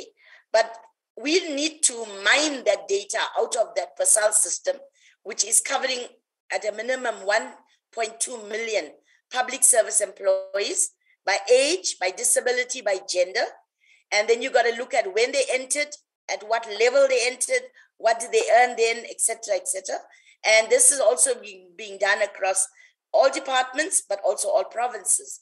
So it's got an extensive amount of work, and this particular unit will not be able to cope with this kind of analysis, data source and analysis within the financial year itself. So the scope of the research is therefore asking us to look at how we're going to do this, but also then conduct interviews with senior managers across the public service, and be able to then also focus on all the other pieces of work that that unit has to do. So that is the reason why for this research, we were looking at outsourcing for the service provider. So I also... Just wait. Yes, you know, I'm yes, trying to listen to what you are presenting in these ads we're talking to now, and starting from where you are saying you're working with UN women. If I may ask you, since you are responsible for this, is this a temporal, is this a permanent solution or a temporal solution? And if it's not a permanent solution, you've been having this problem for how long? 2, 3, have you ever sat down with the DG together with the minister and the DM and discuss all these things that we are presenting today so that you can come up with a permanent solution? Because for a person like myself who's listening to what we are presenting now, you see, you are making me to be not settled, and you are making me to be more worried on how is this department going to move forward in ensuring that monitoring and evaluation is done to all government departments and entities, and also even private sector at some point. Yes. What you are presenting to me now, it makes me to think that it's like, you know, we are standing, the department is stagnant. And it's like there is no willingness to change the status quo. Because if this has been a problem for a long time, why are you not sitting down with the Director General, the Minister and the Deputy Minister, and whoever is supposed at a senior management level, whoever is responsible, so that you can sit down and come up with a tangible or a permanent solution? Because looking at the research that you are telling us about now, if you're saying you women it means at one stage that those research UN women can claim that no, this is what we are doing it for ourselves. It's not for the department. So I want to get a sense on what the department, you need to make us to be confident as the portfolio committee that you as the department, you have capacity to do all these things, and you are doing all these things that you've been presenting. Because you see, once you present a report that makes us as members of the portfolio committee to be doubting and not being confident on what you are doing as a department, this whole thing, it's going to be a problem for us. And I'm starting to I was looking at where you were even saying you are an acting chief director. You were saying what? No, the chief director in research is acting chief director because I'm acting as the DDG at the moment. Yeah. Why would you have an acting person? For how long has that position been vacant? And why that position? Because it's a critical position. When you do the reprioritization of position, why are you not sitting down with the DG and just talk to the DG and say, you know what, before, and the head of human resource, that these are some of the positions that you feel strong that it needs to be filled? Okay, Chair, thank you. Yeah. I want to understand exactly why are you outsourcing? I want to be convinced. For now, you've been presenting, but I'm not convinced. That's why I'm asking you these questions now. Okay, Chair. Yeah, I think the presentations that I'm making is about enlightening the committee on the work of these two sub-programs. Now, the first question, Chair, about the first two research being done with UN Women, it's actually temporary. We don't want to be enlightened. We want to get the correct facts, yes. Because you seem to be comfortable, and that's where my worry comes from. Chair, if I may be allowed, my hand has been up. It's me. Okay, DG. I would like to come in. Chair, right. I presented, I think it was in April, May, or whenever, when we came to the portfolio committee, I presented on the resources of the department, comparing them with those of DPME. I think the biggest challenge, and I am not afraid to say it, I will say it wherever I am, that one I'm not going to be afraid to say, the issues of women, the way women are being treated, it's even the same in government, because our department was established the same time as DPME, but women's issues were seen as maybe not important or whatever. The structure, the way it was structured by DPSA and the National Treasury, it's what is resulting in us not being able to do the work. I presented that time and indicated that DPME's work, the staff composition is 3 times ours. The staff composition structure, and their budget is big, far much bigger than ours. They have systems to do monitoring. They don't capture information like our people, because we don't have systems, we don't have money to buy systems, they do things manually. And DPME focuses on government only. It's looking at national, yes, provincial and local government. We also, on our part, we're supposed to be monitoring national, local, and provincial. We also have to the pay gap research. We decided that we're not going to do it as we're supposed to do it. We thought, let's start with public service, because it's easier to look into the public service. The pay gap is in the minister's performance contract with the president. So which means he didn't say public service. He said pay gap. We must address the issue of pay gap. That means we must also do it in private sector. That department cannot even begin. We don't have provincial presence. We don't have all those things. And ever since I've arrived, we have looked at the structure to look at what would be appropriate. We are not even asking what DPME has.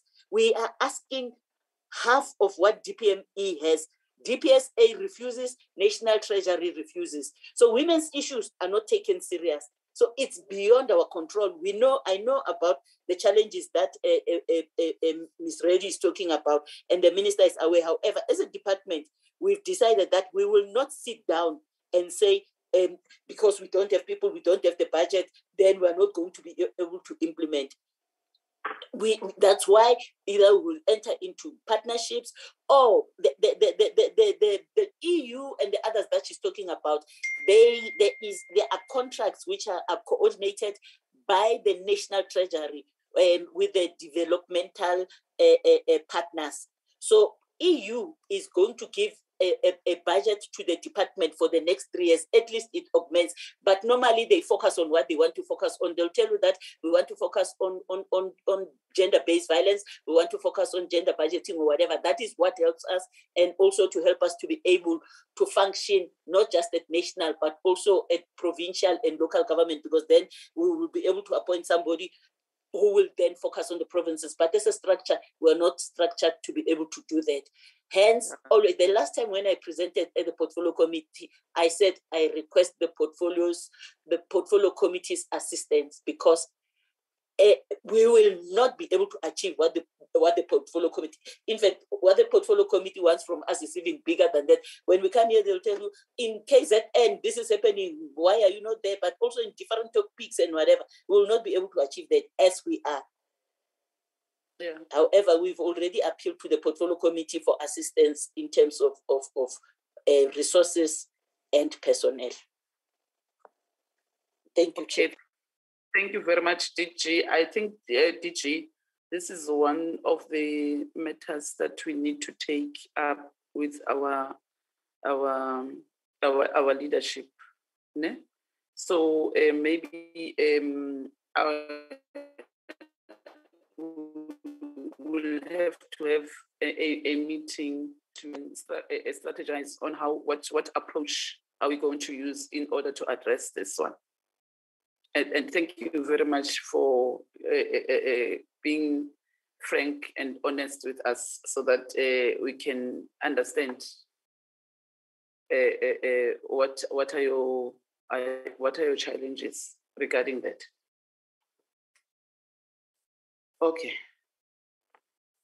Okay, thank you, DG. Unless there are other members who want to ask or raise their hands.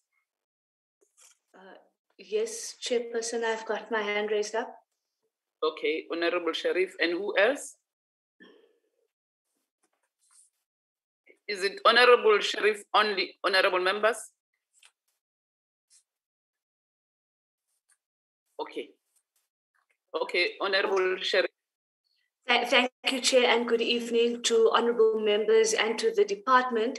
Chairperson, my one is pretty simple.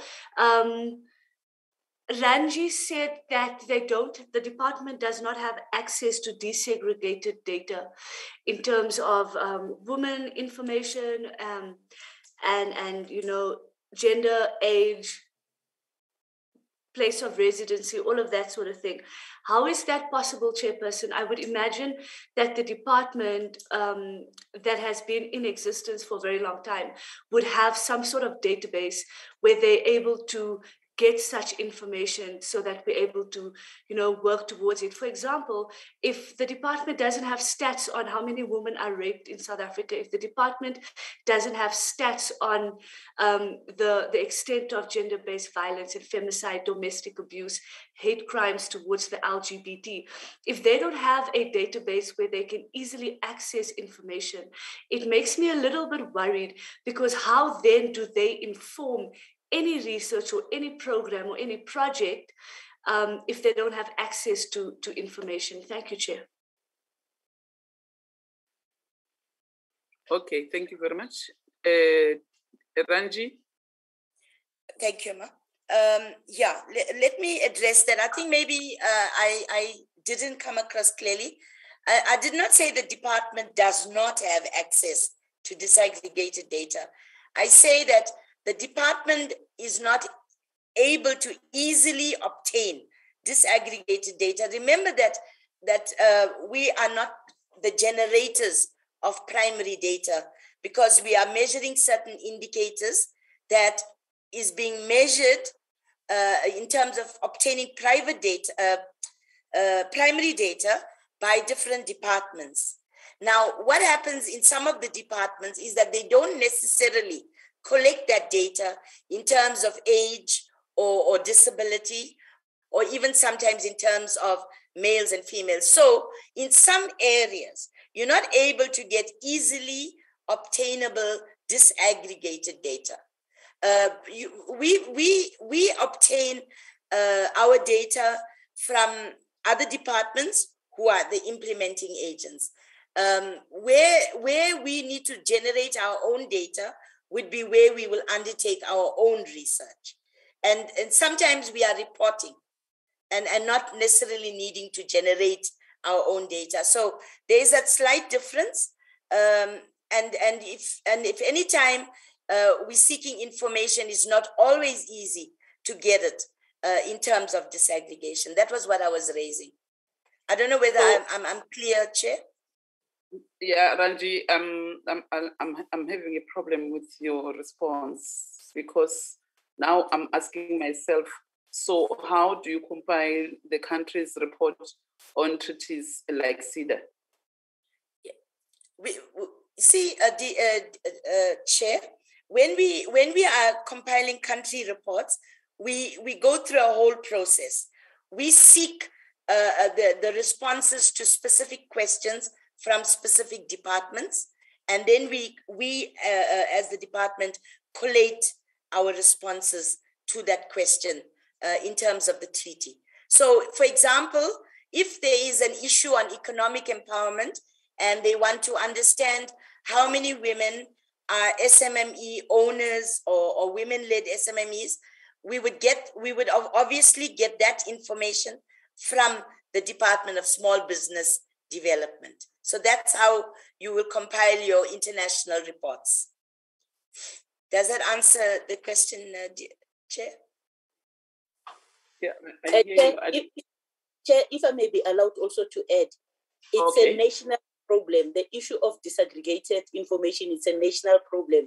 It's South Africa that is failing to like the government system that is failing to produce disaggregated information because of the systems that they have.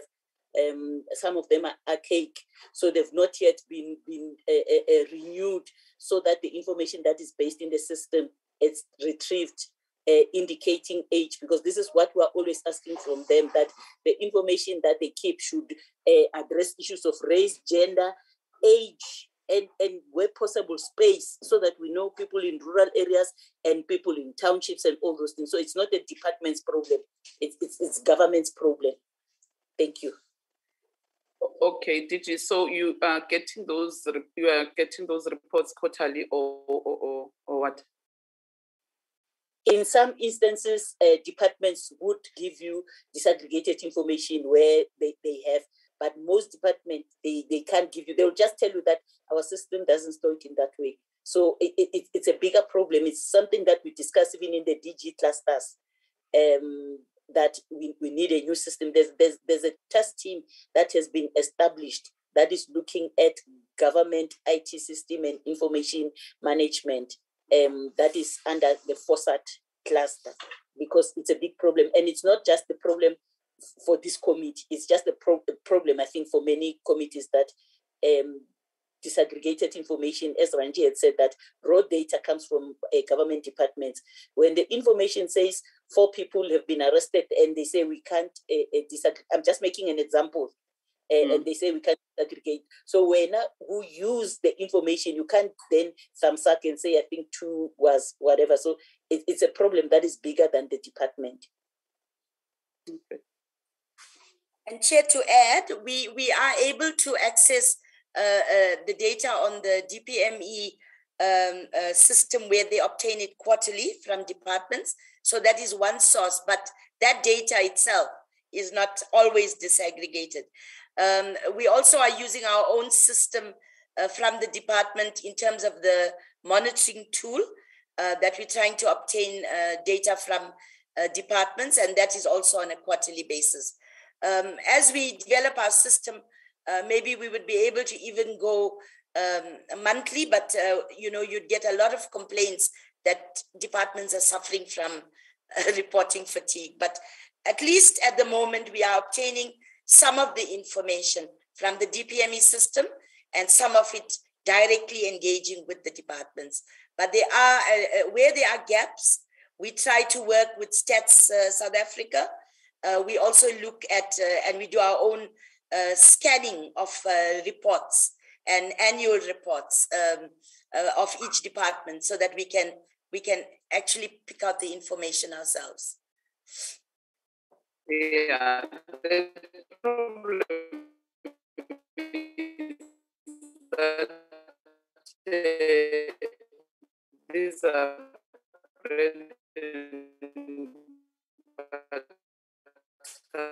issues for the department, issues that we're discussing today, because for us, they are most importantly, especially for us when we do our oversight. These are some of the things that we need to know on our Chair, you were breaking up, but yeah, okay, you can continue. Thank you, Chair. Oh, you did? No, I was. Yeah, you can continue. Okay, thank you, Chair. Yeah, I was trying to also respond. I was saying. Oh, you heard me. Yeah, a little bit of what you said, Chair. It broke. Most of it was cut off.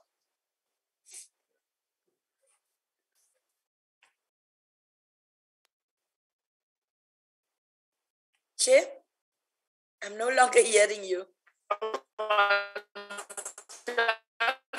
Emphasizing. Okay, thank you. That may I go on, are Chair? the bread and butter.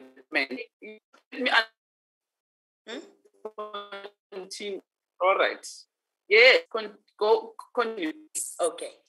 Thank you, Chair. So.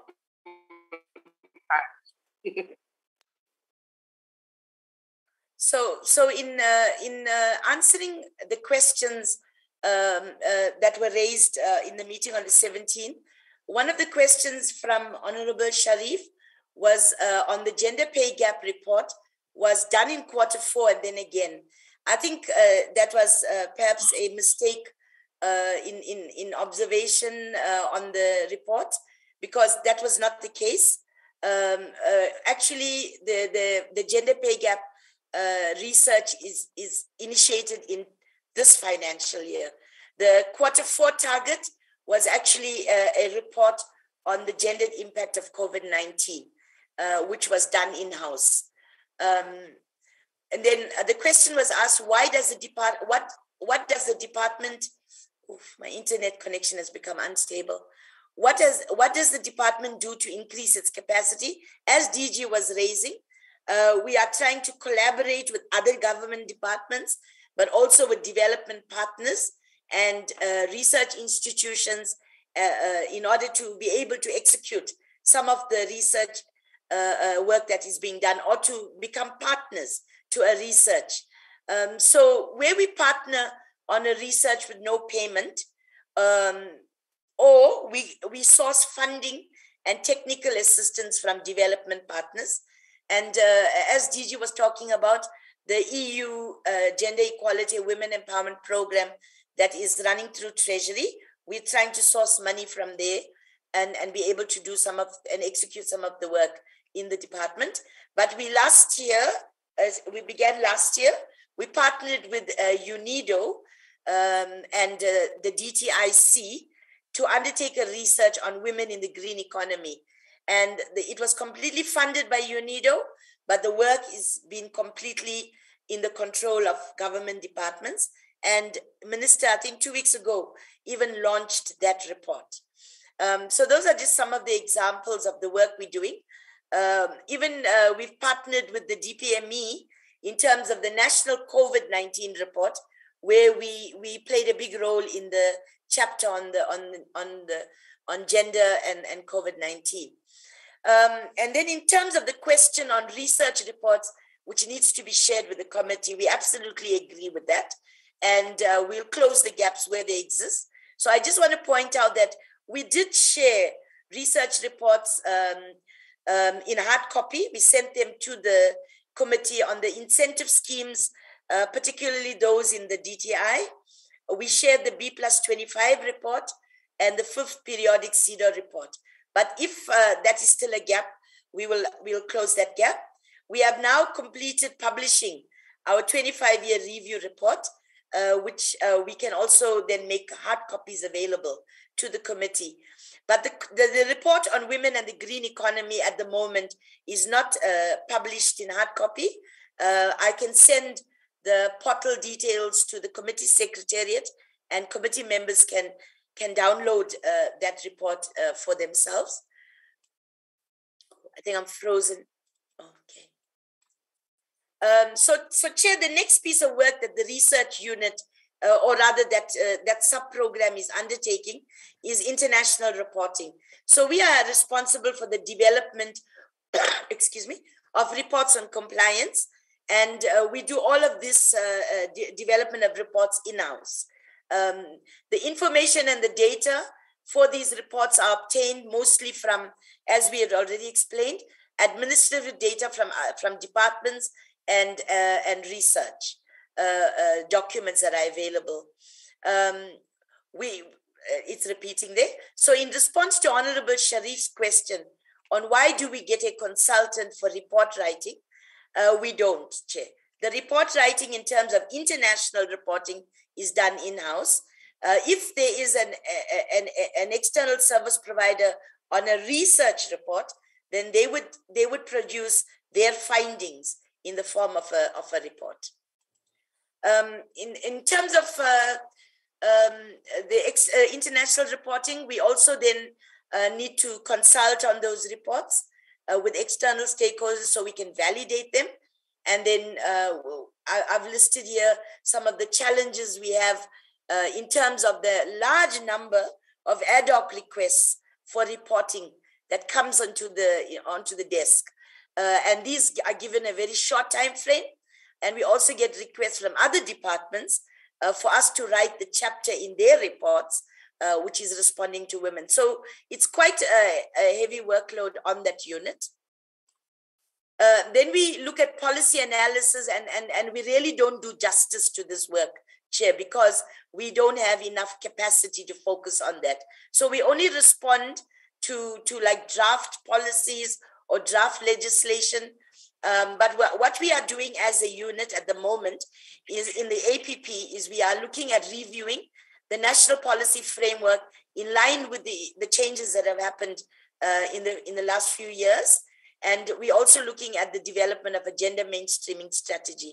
At the moment, we are doing this in-house, but these are huge undertakings which will require larger budgets as we move along. We also focus on knowledge management, and we have embarked on the establishment of a knowledge hub, and we can't do this work as fast as we would like to because we lack the skills and the know-how and the expertise within the department.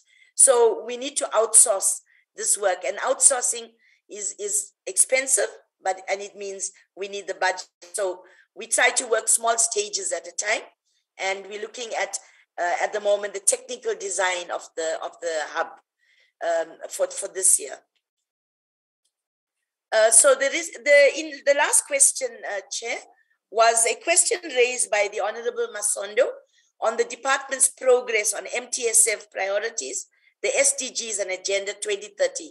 I've kept my answer very short I'm hoping it is actually responding to the question as it was raised. In terms of the MTSF, the department is responsible for cross-cutting priorities 1 to 7. The department has developed the midterm report and submitted to the DPME. There is progress that is being made on many of the indicators. However, there is still more to be done towards meeting the targets that are outlined in the MTSF. Progress is recorded in priority 1 on the institutionalization of the GRPB MEA framework. Under priority 2 on women's economic empowerment, we are talking about some of the work that's being done. In priority 4, we are looking at the issue of the progress being made in terms of the sanitary dignity program. In priority 6, the issue of the NSP on the GBVF. And on priority 7, we focus on the international, continental, and regional participation and reporting. But there are many, many gaps that still exist. So in the next 6 months, when we are assessing again the progress made, we will need to see how far we have moved and what the gap still is and what more needs to be done to meet the yearly targets, let alone towards the 5-year target. In terms of the SDGs, especially SDG 5 on women's empowerment and gender equality, these indicators within SDG 5, we have fundamentally incorporated them across the MTSF, but we also have incorporated those indicators within our own monitoring gender indicator framework so that we are monitoring on that. Now, in terms of the SDG reporting, it's an aggregated report by for the country, and it's done it's coordinated by Stats SA and DPME, and we work with them, particularly on reporting on SDG 5. So the last report was done in 2019, and I guess we will be required to produce the next one probably later in this year. But in terms of SDG 5, all of the work that's expected there is spread across our MTSF and our own monitoring. But of course, within that, again, there are still gaps because there are some areas where we haven't even begun to be able to do and have much impact as a department. Chair, I will leave it there. I have tried to answer all the questions. I hope I have done so adequately. Thank you very much.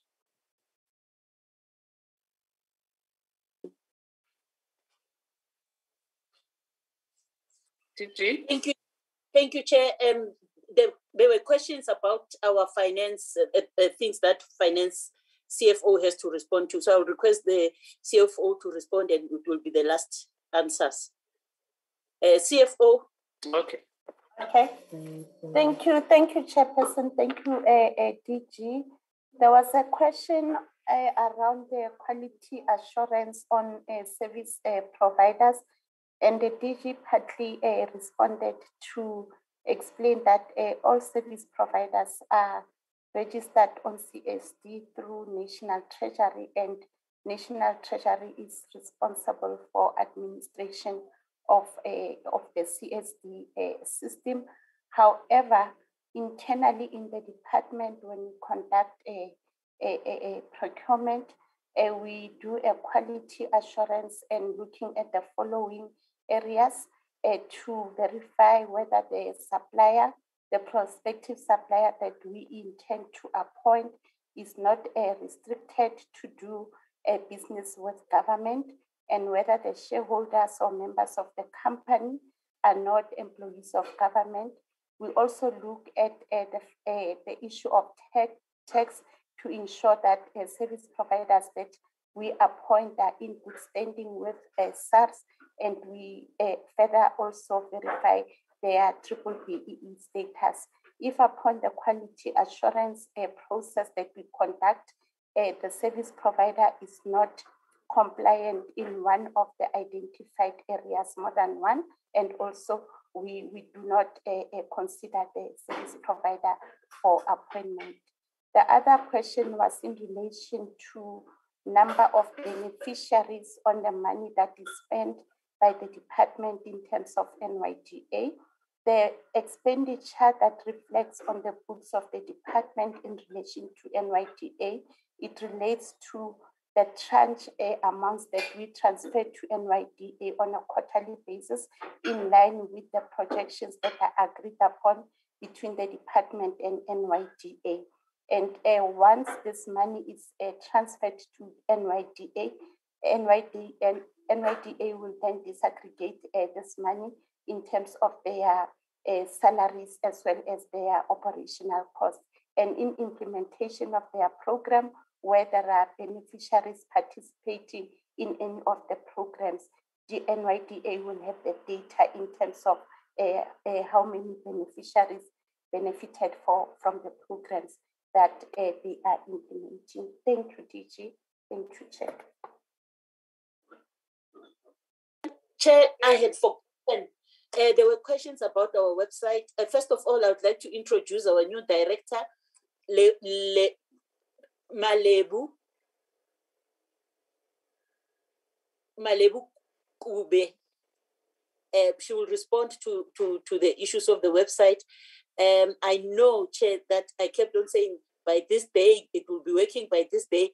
It was a shell with nothing. So she will explain where we are now. We have done a lot. Very soon, it will, the system will be working. Ms. Malebu Kube.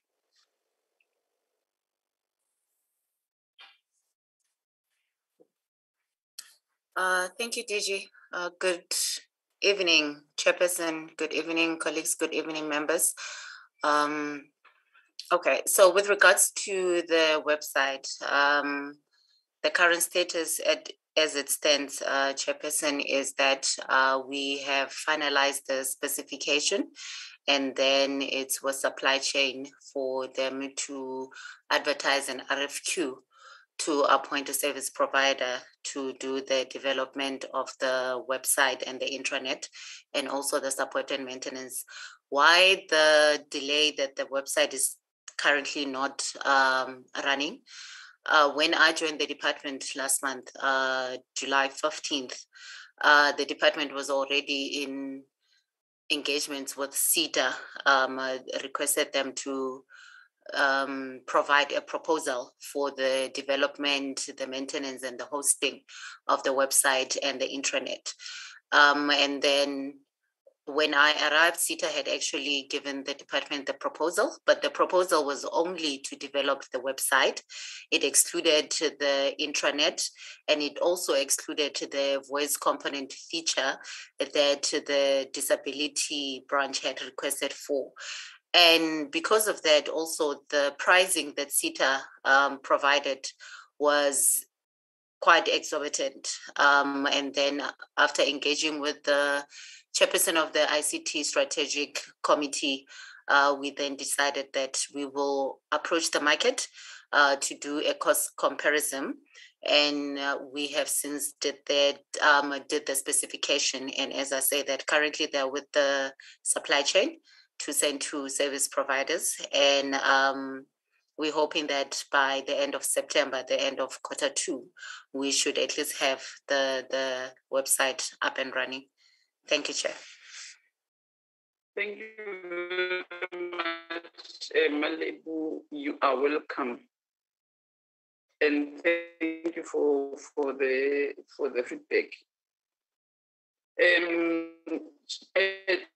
DG, I wanted to ask the CFO few questions. Whether they have appointed, they fill the vacancies that were vacant in her division.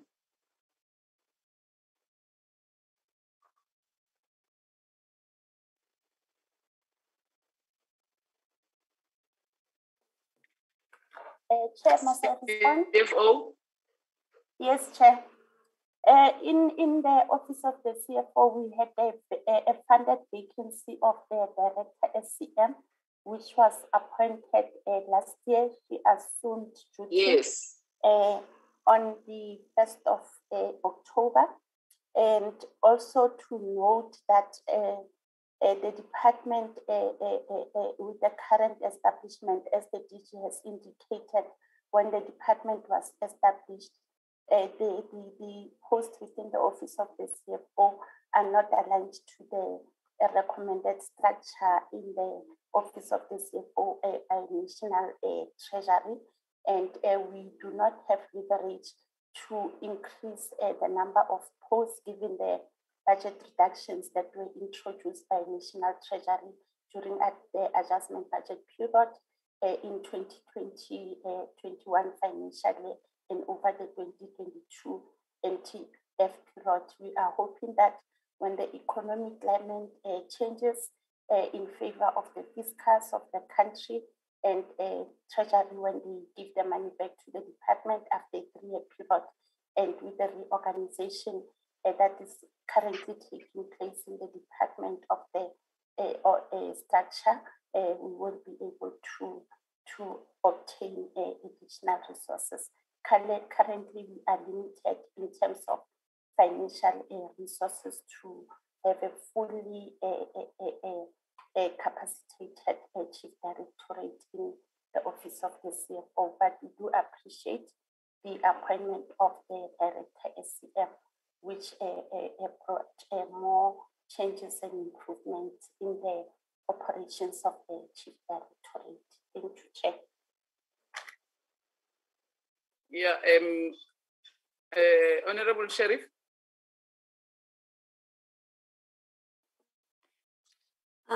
Chairperson, thank you so much. The reason why my hand is up is because in the presentation response to PC on APP, they speak about the use of consultants. And one of the reasons they pointed to was report writers and organizational strat plan. And this is where my question for Ranji comes, is if you're saying you do reports in-house, then what is meant by report writers as used for consultation? Is that the research that you mentioned, or is this the actual writing of reports, as well as what is meant by the organizational strat plan? Thank you, Chair. Okay, Ranji, I wanted to comment on the CFO first. That you see, CFO, we don't want you to hide behind this thing of lack of resources and so to fill critical vacancies. And then at the end of the day, the money that is being rolled back to Treasury, because we'll be very harsh with you. That if you see, when we look at your appropriation, your budget appropriation from the National Treasury, it's not enough. It's not adequate, and we are expecting you to use all the funds that you are being allocated as the department. We are not expecting your department that there will be money that will be rolled back to National Treasury. So you must guard against that, because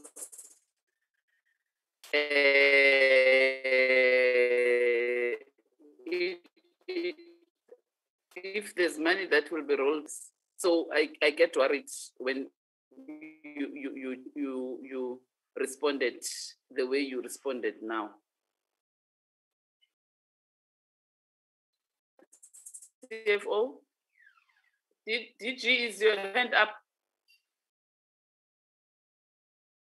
CFO? No. Yeah, it's okay. CFO, may you come in?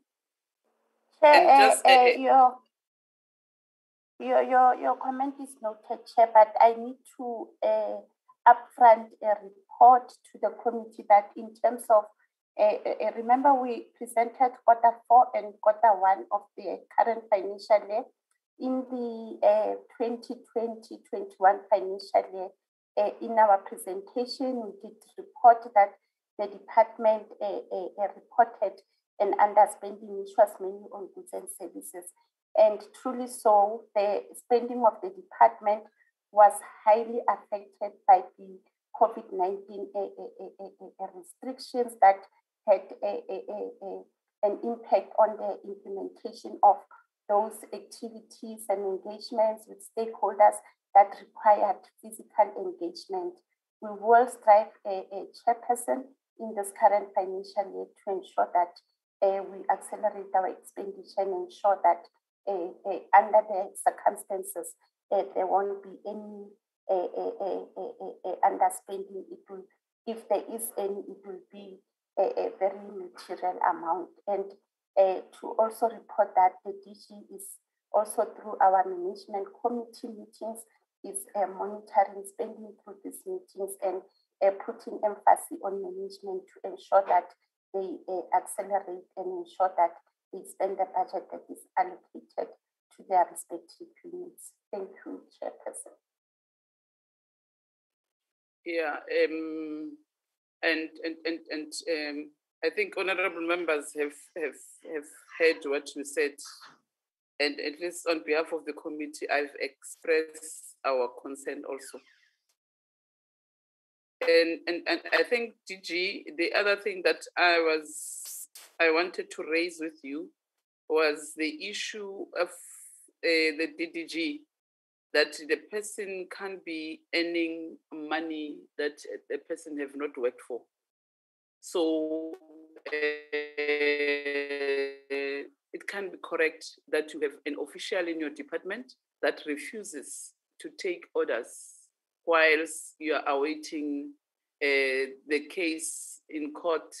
But we are expecting that the official in the department must be doing some work.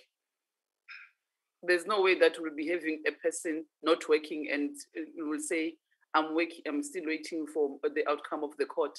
Whilst there's a lot of work, looking at that unit where Aboramji they are, and that unit, Aboramji, they need a human resource there. So you need to allocate that that person to do some job so that at least a taxpayer's money must not be earned for nothing. There's no way that as the portfolio committee will support that. So thank you, Chair. This thing of, with this thing of a person not wanting to take orders, there's no way we'll allow it as the portfolio committee. For us, that one is a serious case. It cannot be correct. You know, you register your grievance. You also, whether it's in court or to a dispute or whatever, but when you are there and you are a public servant earning the taxpayers' money, you need to work for the money that you are earning. Agreed, Chair. So, DG, we need to get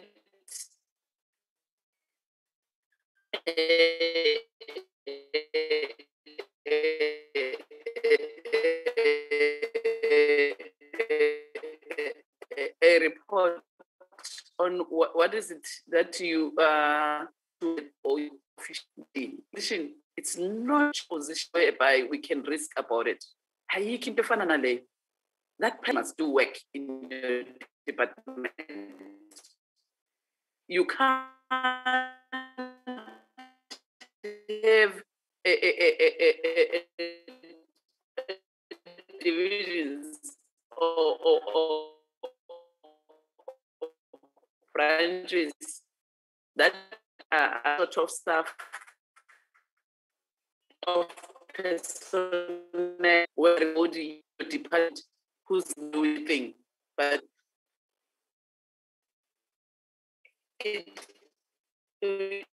that cannot. Well, there's no way that will allow any individual to be earning a salary of more than 1.6 million and not doing nothing.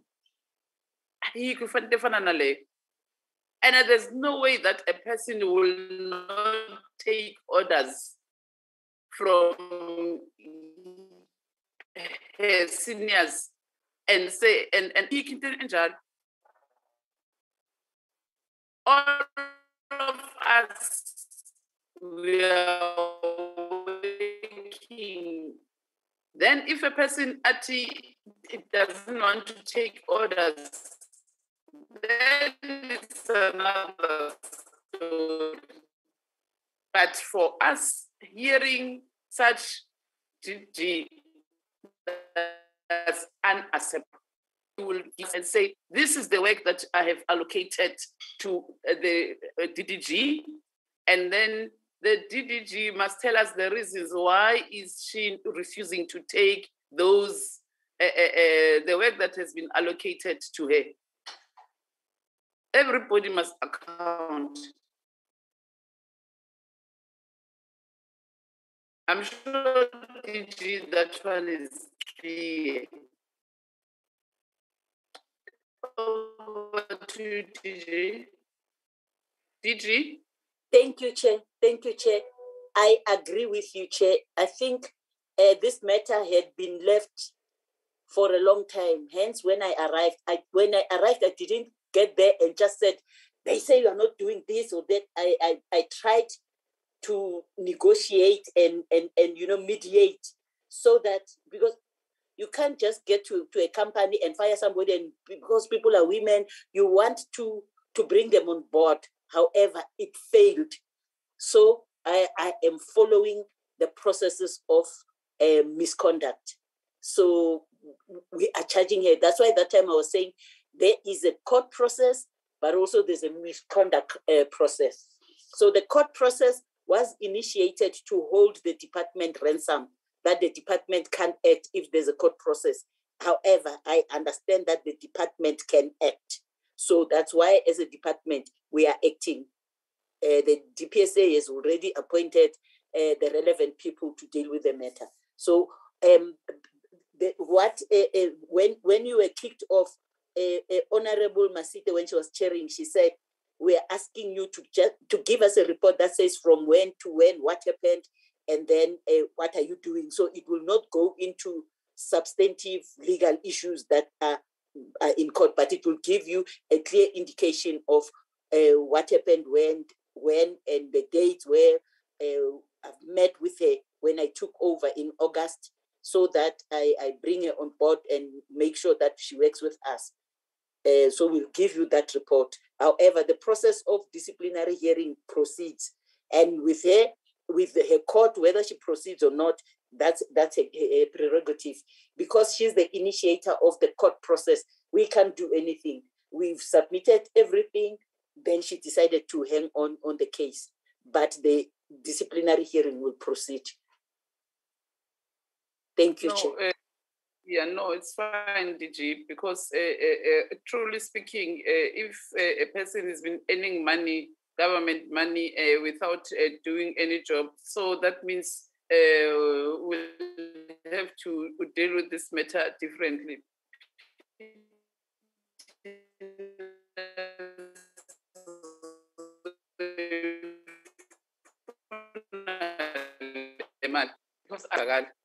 Honorable Sharif? Honorable Sharif?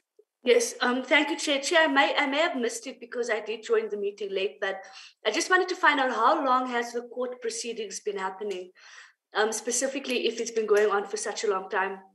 When was the court? When did this happen?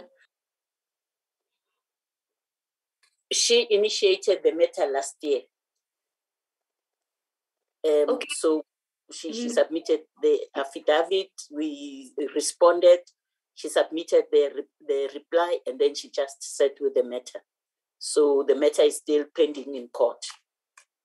However, because that's the matter initiated by her, but in terms of the public service administration, we have to start with we have to do the normal disciplinary processes. So the fact that she has a matter in court doesn't hold us ransom. Normally, it's what people believe. However, it doesn't hold us ransom. The court process must take its own processes. However, the DPSA processes must take their own course. So that's exactly what we're doing. We are in that process of a disciplinary process. Oh, okay. Thank you very much, DG. Any other member? Is there any hand?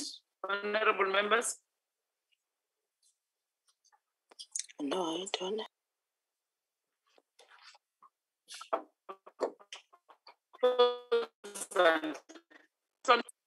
Masondo, you want to speak? No, Chair, I'm covered as my question was answered. Although there are so many issues that are coming out, but I am okay. Okay, Babu Ngobo? Honorable Ngobo? Yeah, I'm covered, Chairperson.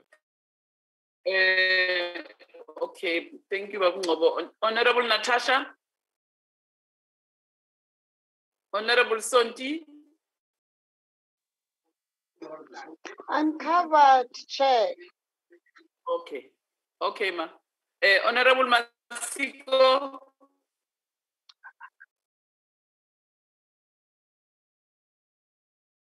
Masiko? Yes, Chair, thank you. I'm covered. Thank you, Chair. Okay. Honorable, thank you. Honorable Mamhlengwa? Ubani ngambalang. Sengisaba ukuthinta nje i-laptop yami ngoba izovele ingikhiphe. I think, honorable members, if all of you are covered, we have come to the end of our meeting. Angit, Masiko, am I correct? Yes, Chair, you are correct. Oh, okay. Okay. Thank you very much, DG. Sorry, Chair. Yes. I did see the addition of previous minutes in the agenda. Oh, okay. Okay, thank you very much, DG, and your team. I think in other matters, we have agreed, Honorable Masiko have briefed me that you will be giving us a report, a full report, a comprehensive report in terms of the other report, Chief Director, and then you will also inform us on the outcome, court case and the disciplinary actions that you have taken as the department. You are excused. Thank you very much. Thank you, Chair. Thank you, honorable members. Thank you for having us. Okay. Thank you very much. Let's continue. And honorable members, here are the minutes of the of June 2021.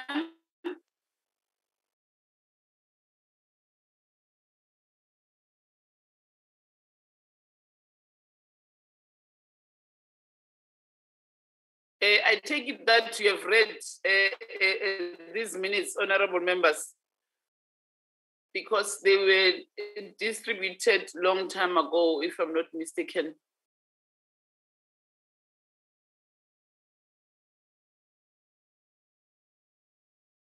Any comments, honorable members?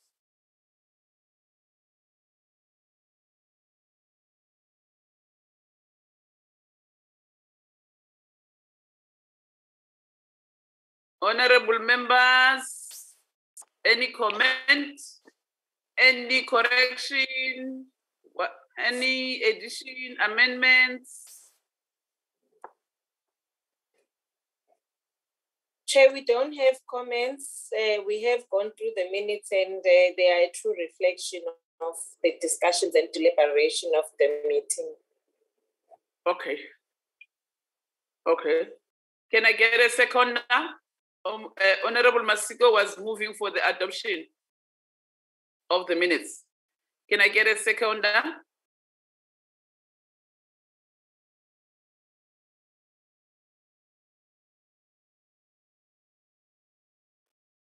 Honorable Hlongo.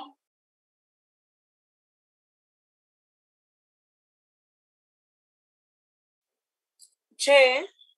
Honorable, yes. In terms of procedure, I'm not sure whether I can move because I pick up that I was the acting chairperson of that specific meeting. Oh, okay. Yes. Okay. Yeah.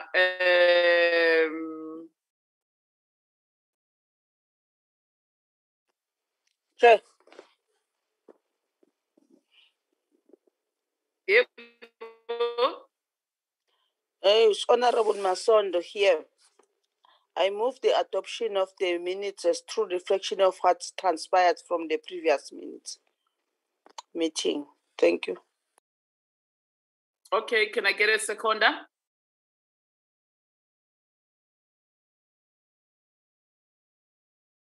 Ubani omunye wayekhona?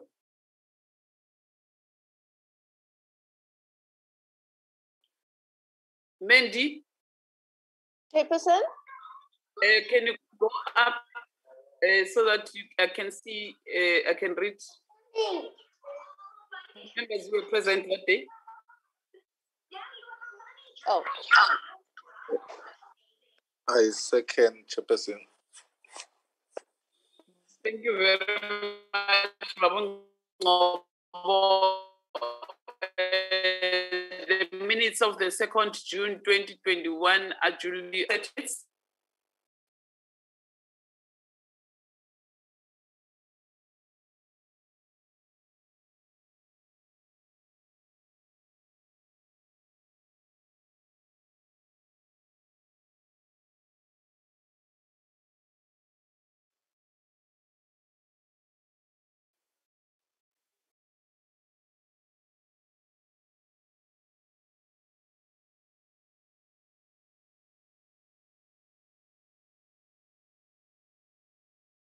Honorable Masiko.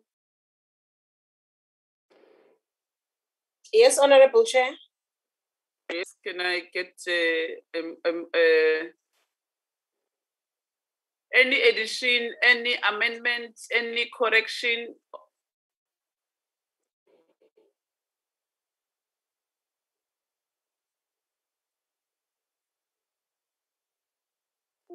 Here we're adopting the report, ne? Yes. Yeah, okay. Can I get a mover for the adoption of the minutes? Thank you, Chair. I move for the adoption of the minutes as a true reflection of the meeting of the 15th of July, 2021. Okay, thank you very much. Can I get a seconder?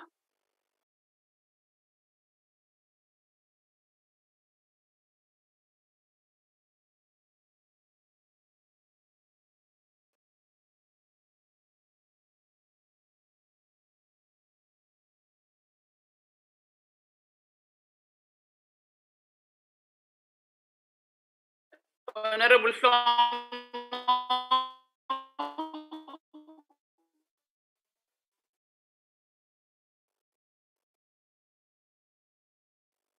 Honorable Sheriff. Chairperson, I don't think I can. Oh, this was the report back from the NYDA. No, I'm just getting a little bit confused.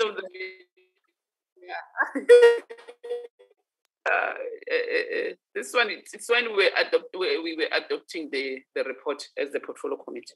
Yeah, a true reflection. Yes, there are. I did go through it, Chair.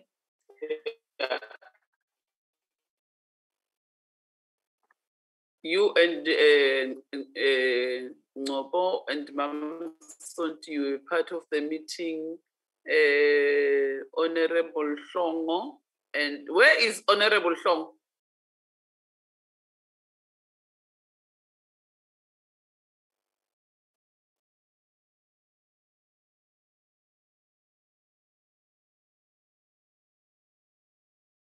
Honorable Sheriff? Yes, Chairperson? Yeah, I need a second. Yes, Chair, I said I second it, Chair. Perhaps I need to say I hereby second these minutes as a true. I didn't hear you.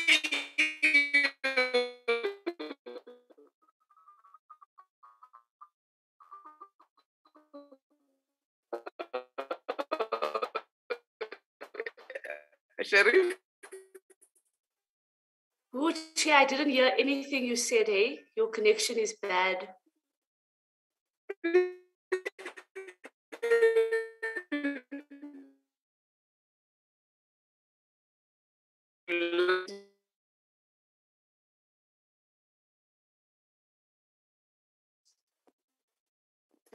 Thank you very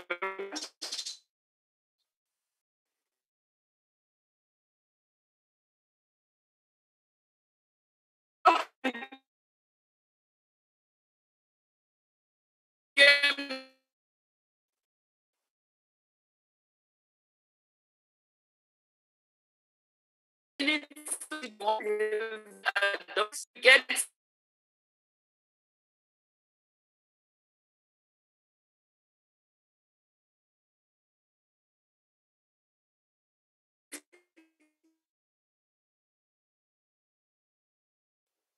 Okay, honorable members, the chair has been kicked out of the meeting. Mandy, do we have any other sets of minutes that need to be adopted? No, Ms. Masiko, it's just the 3 sets. Okay, thank you very much, honorable members. We have attended to the last item on our agenda, which was to adopt the minutes. There being no other business on our agenda for today, brings this meeting to a close. The meeting is officially closed. Thank you and goodbye. Thank you. Bye. Bye.